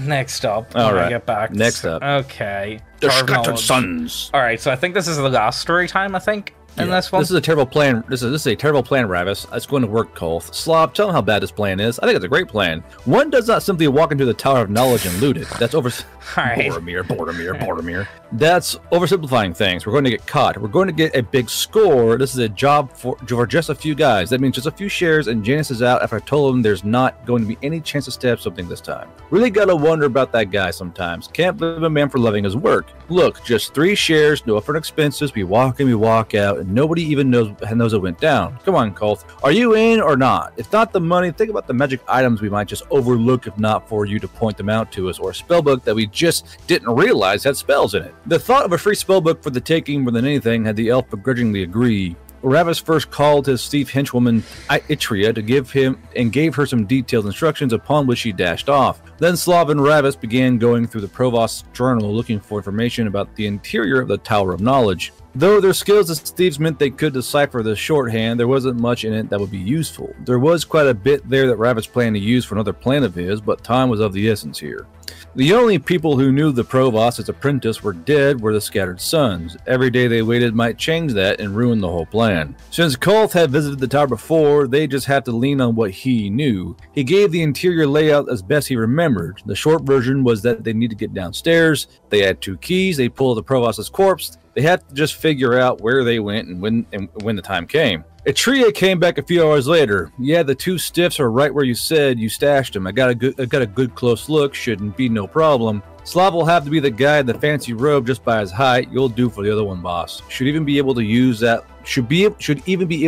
what they were wearing once the blood gets scrubbed out. I'll put a few stitches into the sash to cover the parts you sliced open. Hey, what about me? I'm not going as the only guy wearing his real face. But we'll make you an elf then, one with pointing your ears. Sorry, a different elf. There you go. Elf. Yeah. Racist. It wasn't what all elves look like to you. Yeah. It was an hour before midnight when the 3 approached the tower disguised as finished. Walking in just like they owned the place, they looked for the big bronze gate Kolth had seen before. A pair of guards waited behind it, paying little attention. Here was where things could first go wrong. They had a large bronze key and a smaller iron key. Presumably, they let themselves with a bronze key, simple enough, but the normal procedure might be different. There might be an unexpected greeting that would clue the guards in, or even a password, but they just have to chance it. They walked up, popped the key into the gate, and opened it up. And the guards didn't even look their way. Pulling the door shut and locking it behind them, the 3 burglars were now committed. They headed toward the center of the tower, casually looking for a way downstairs. First, they came across a library. Ravis wasn't especially interested in reading, but the books were often worth serious money. Then he saw they were all locked in the cases chained to the wall. He reminded himself the rule of the biggest import. Stick to the plan until the plan fails, find the target, don't get distracted. On the other side of the library was a staircase going up and down. The trio headed down and found a hallway with a large locked iron gate in the floor. Sorry, iron grate in the floor. Below it, the sewers. Slav stopped, held up the iron key next to the lock, then nodded. As a Scattered Sons master lockpicker and qualified locksmith, if Slav was sure, then they had a match. But that was something for later. For now, the group followed the hallway as it turned, then came to a dead end. I'm positive he said his office was downstairs, whispered Kulth. It's probably behind a secret door, or these are all mages. Cast your detection spell, I've got a hunch. Kulth cast it and his eyes got wide. Not just one door, but there's a bunch of them, all to be magically sealed up, and based on the pattern, there's a spot where one should be. That must be it. Some examination of the spot found a way to slide the door open. Now that's arcane lock spell had ended upon the caster's death. What a horrible design. Yeah. Pulling it shut behind them, the 3 immediately saw they'd come to the right place. On the wall was a life-size tapestry of the provost himself. Ugh. Looking to be about worth 250 GP. Make me a tapestry of myself. Yeah. Fucking rich person shit right there. I mean, like, are you telling me, like, Garblu, let's say billionaire Garblu, are you telling me you're not gonna have a bronze statue of yourself? And statue, but not a tapestry. I wouldn't go for a tapestry, but like, you know, I would go for like some meme tier statue of myself just for the pure bond. I think it would be fun. With a giant cut piece. Yeah, hell yeah, you have to. The statue's made to scale. Yeah, of course. Even worse to see was a larger tapestry that had to be worth 4 times as much, but also 4 times as big. About a dozen glass jars with embalming fluids, snakes and frogs inside were on the shelf. I see our cats have been here, James. Oh. Father, I brought you a frog. About a dozen stoppered bottles of blood-colored fluids, each labeled lycanthropy on another, and yet another shelf with vivisected frogs. What the fuck is going on? Fucking a dozen lichen bottles. Like, yes, I like this flavor. Right. But not everything in the office was so hard to carry. Kulth began checking over the 7-foot-tall bookshelf filled with various scrolls and books for what was valuable, and then unlocked a chest that held 460 platinum pieces worth 2,300 GP. Kulth didn't take long. Quit it! I can't see. Stop! Oh. What are you doing? Kulth didn't take long to make his assessment. We take all the books, they're worth like 3,500 gold between them, plus some notes that the guy made personally. I don't see any of them that won't sell. Spread them out so we have like 8 books each, and it shouldn't look too odd. The 2 thieves quickly bagged the books while Kulth checked the room for secret vaults or panels that might hide more loot. Okay, we're looking at about 6 grand here. That's a nice night's work, gentlemen. Let's get out of here nice and easy. Getting out was even easier than getting in now that they knew their way. The guards again didn't even give them the time of day as they unlocked the bronze gate, locked it behind them, then headed out. They safely got back to the Scattered Sons headquarters and divvied up the loot, 6,050 GP total, which meant that each got a nice cut of 2017 GP for what was possibly the easiest, quickest heist they've ever pulled. Though Ravis paid Itria a henchman's share from his own cut for preparing disguises, even if she hadn't come along for the heist proper. Always best to let your people know that you appreciate their work. Yeah, I mean, like you know. And yet James never pays me. You get paid exposure. Oh, yes. He made me a star. Kid, I made you a star. I'm gonna get a star, Garbu. You're gonna be the best star. You're gonna be number one. You're gonna be number one. Don't you worry. It was only after Cole started whining about the lack of spellbook and how they really needed to track down the Provost's house to pay a visit there and find it before the other members of the tower realized they was dead and beat them to it, the rabbis realized something. Oh shit, when we left, did anyone remember to close the secret door? We had not in fact remembered. Oh, wait, is this okay. part of that? So that, yeah, that is. No. Yeah, that was. Oh, it is? I think so. Oh, I see. Is it? So basically it's them talking about, like, you know, what they did. They had a sap and a dagger, and that was it. So they went in and went out. Alright, okay, fuck it. Ravis had been hiding out with a bounty on his head as a wanted fugitive for a little while now, with only a couple of breaks to stretch his legs and nearly get killed or worse.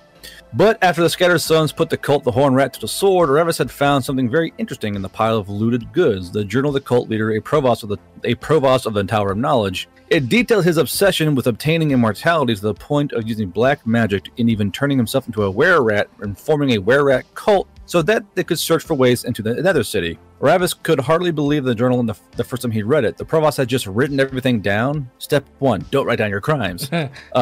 Ravis was hardly someone to have a problem with illegal activities, but to actually create incriminating evidence on yourself like this?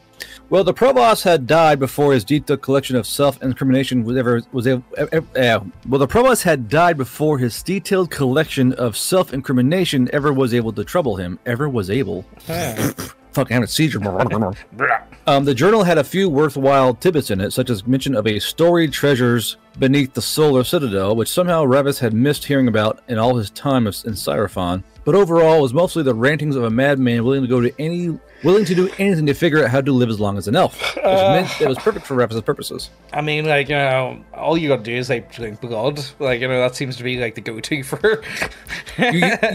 you would think he would just, like, be a vampire. That seems so much easier. Just like, drink the blood, maybe drink some mercury, What is it with like Chinese emperors? Like, honest to God, what was it with Chinese emperors? They all just seem to be absolutely incompetent and insane. Like, just across the board. I mean, the more have you seen the like let's just say foot bindings, like I say, like, I want your feet as small as possible. Like, I see, so you're retarded. Like, the more I read about ancient China, the more I'm honestly shocked that it's formed into like China, do you know what I mean, as a whole. Like, it just does not make sense, because there's just too many emperors that are just fucking leadards, for lack of a better word. It's just they're just bad. And like, honestly, like, see, what pits me off reading about the Chinese? It's like, you got fucking daimyos, so you got all these like wee fucking bitchy princesses and queens and all that, and then you got fucking eunuchs, which are just like dickless freaks, and they're all fighting each other.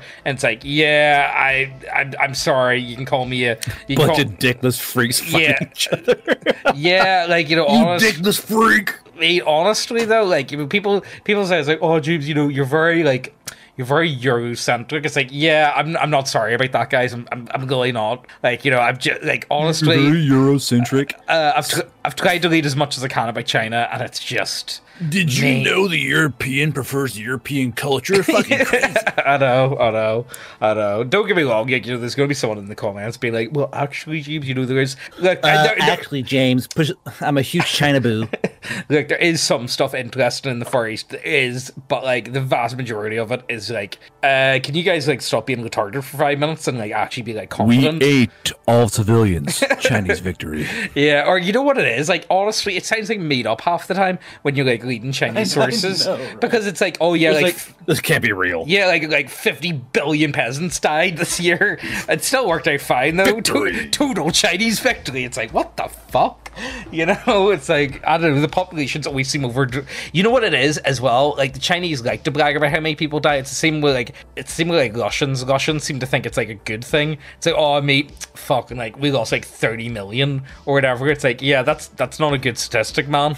That's like, not great. Yeah, like, you really, like, let's be serious. Like, I think most people would agree that like the less people you die, like the more you kill the other team, better. Less of your team die, better. You know what I mean? It's like, I don't know. Like, let's just keep going. Dimitri, why the fuck you like this? Me like that. Hold on, let me just Zerglush this shit real quick. Yeah, I know. Although, wow, double dubs, way to go, Anon. Yeah. 88-55. Yeah. Anyway, enough. Look, let's keep going. So ever since the start as a young... Jesus Christ, shut the fuck up, James! Ever since the start as a young footpad... Did you see that? Immediately cuts me off. No, Garbo, did you see that one? This one's fucking gone missing.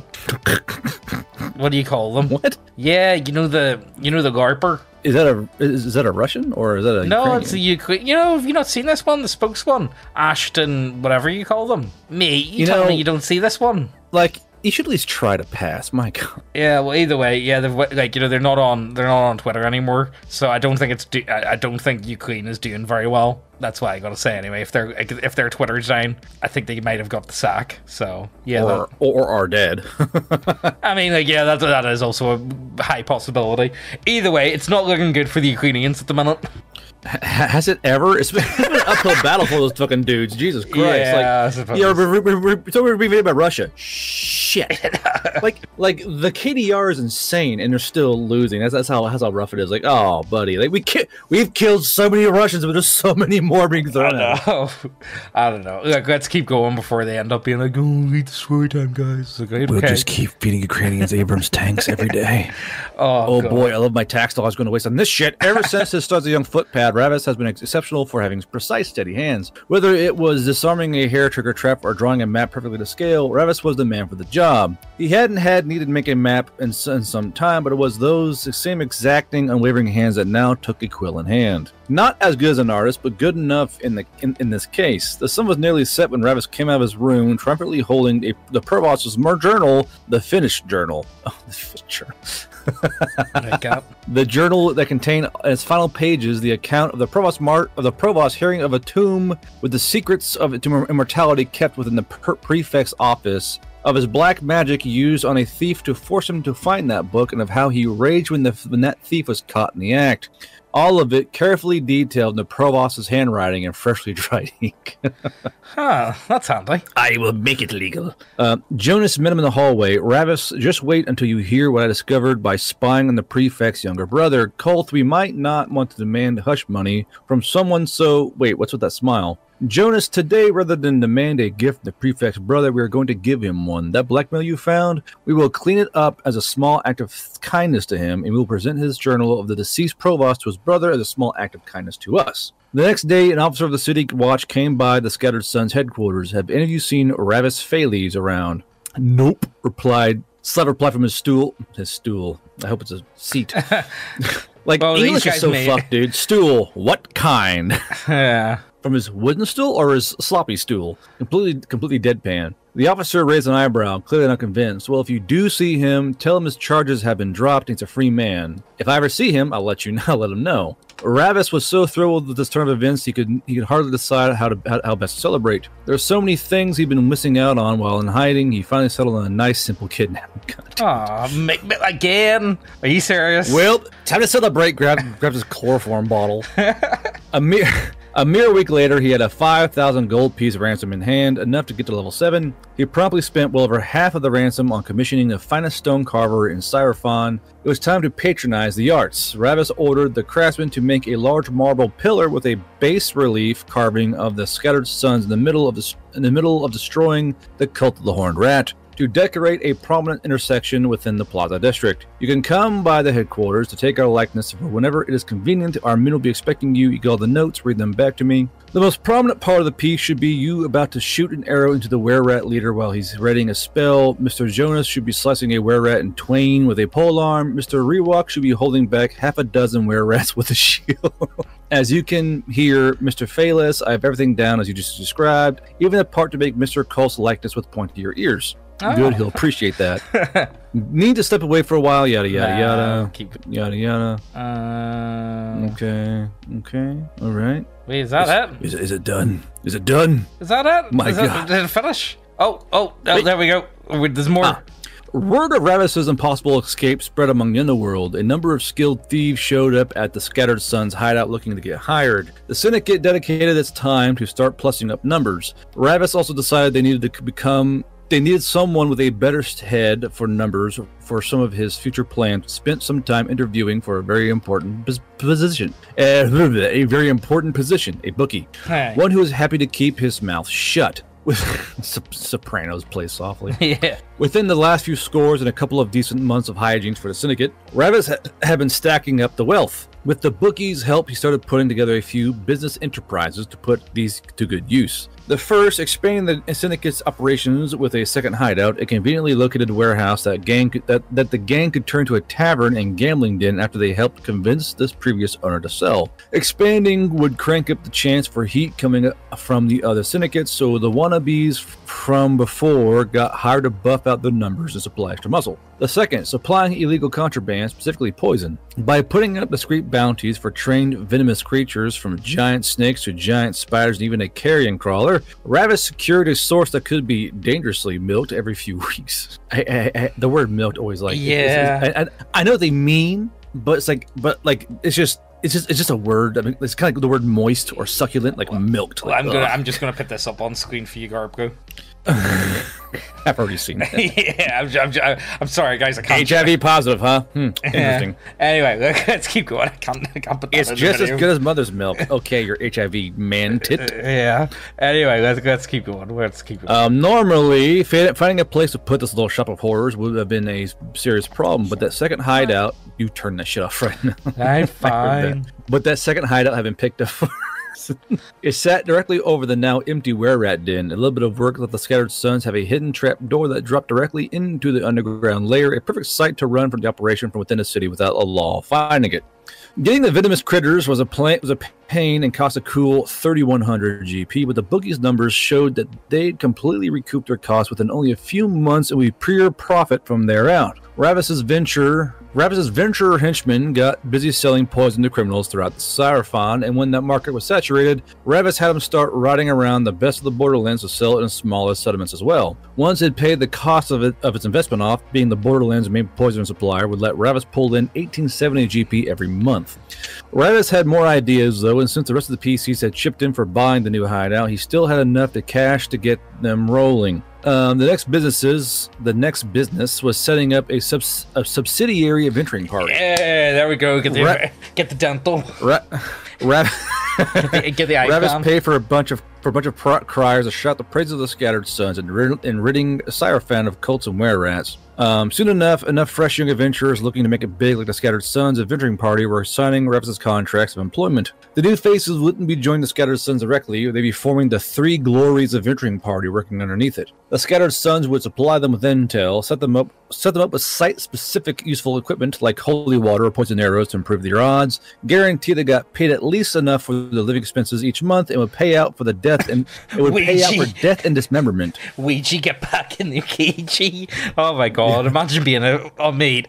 Honest to god. Right, okay, serious question. Why would anyone choose to join an adventuring guild instead of just doing it themselves? I'm a self-employed adventurer, thank you. Yeah, like, no, but like straight up, like what would you gain from it? Like maybe they set up contracts for you, maybe it's easier to find work, but like they're still gonna take money off you, and then like I'm gonna assume you're gonna get like set pay. Like you don't organize like how much the pay is for like... It depends on the setting actually. Usually on a lot of settings, the guild takes a percentage of paying tax and no, I already pay tax in real life. I'm not paying. I am not paying tax in my RPG games. That is just no. As an aside, most guilds, again, setting dependent, they are an aggregate for missions. And as a place who's also like bunker, and like they have bunks and they have kitchens and they have equipment and all that different stuff, they're kind of an aggregate for all these missions. And when the adventurer gets a mission from the guild, they go out, complete the mission, bring it back. They get a percentage of the reward in a way. So, and I believe in some settings is that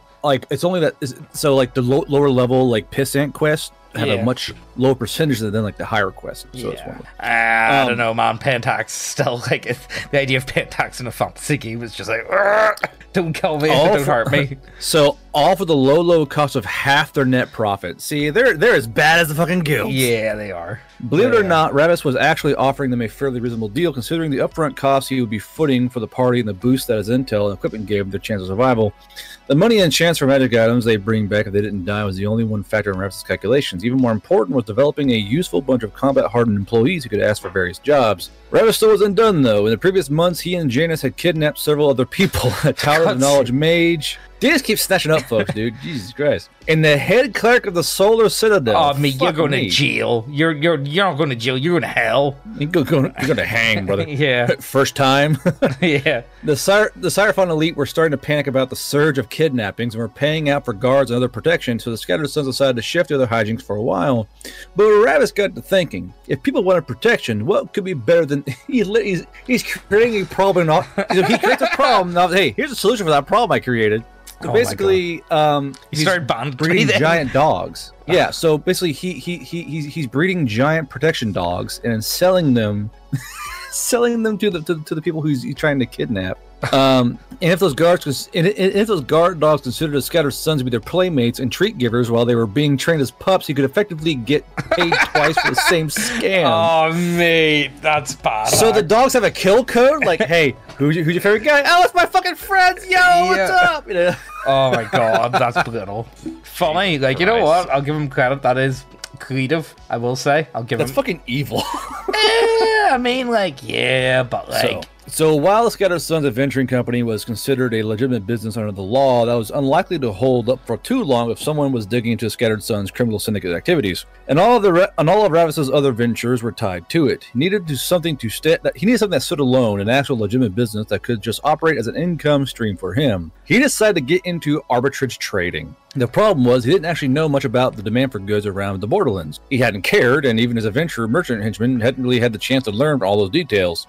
He offered to go out and learn what was good to buy and sell, though it would likely take months of hustling rumors out of merchants at cities all around the region if they wanted to have a really choice route. Ravis had a better idea. He was a thief. Hell, he ran a whole syndicate with 25 thieves under him. Why did they steal the information? Yeah, like, what are you doing? So that month, several thieves did spying hijinks against the Cypheran Merchants Guild. 2 of them were successful and copied down key ledgers containing the entirety of the guild's notes on local prices for goods at each of the settlements within the region.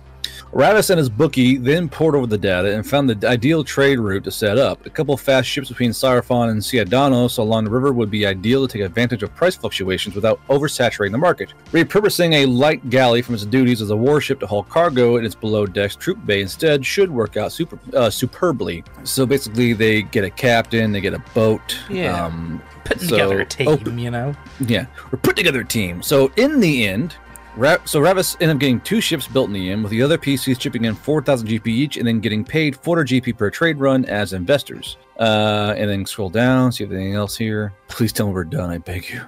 It's been so long. I just want to talk about tanks. Yes.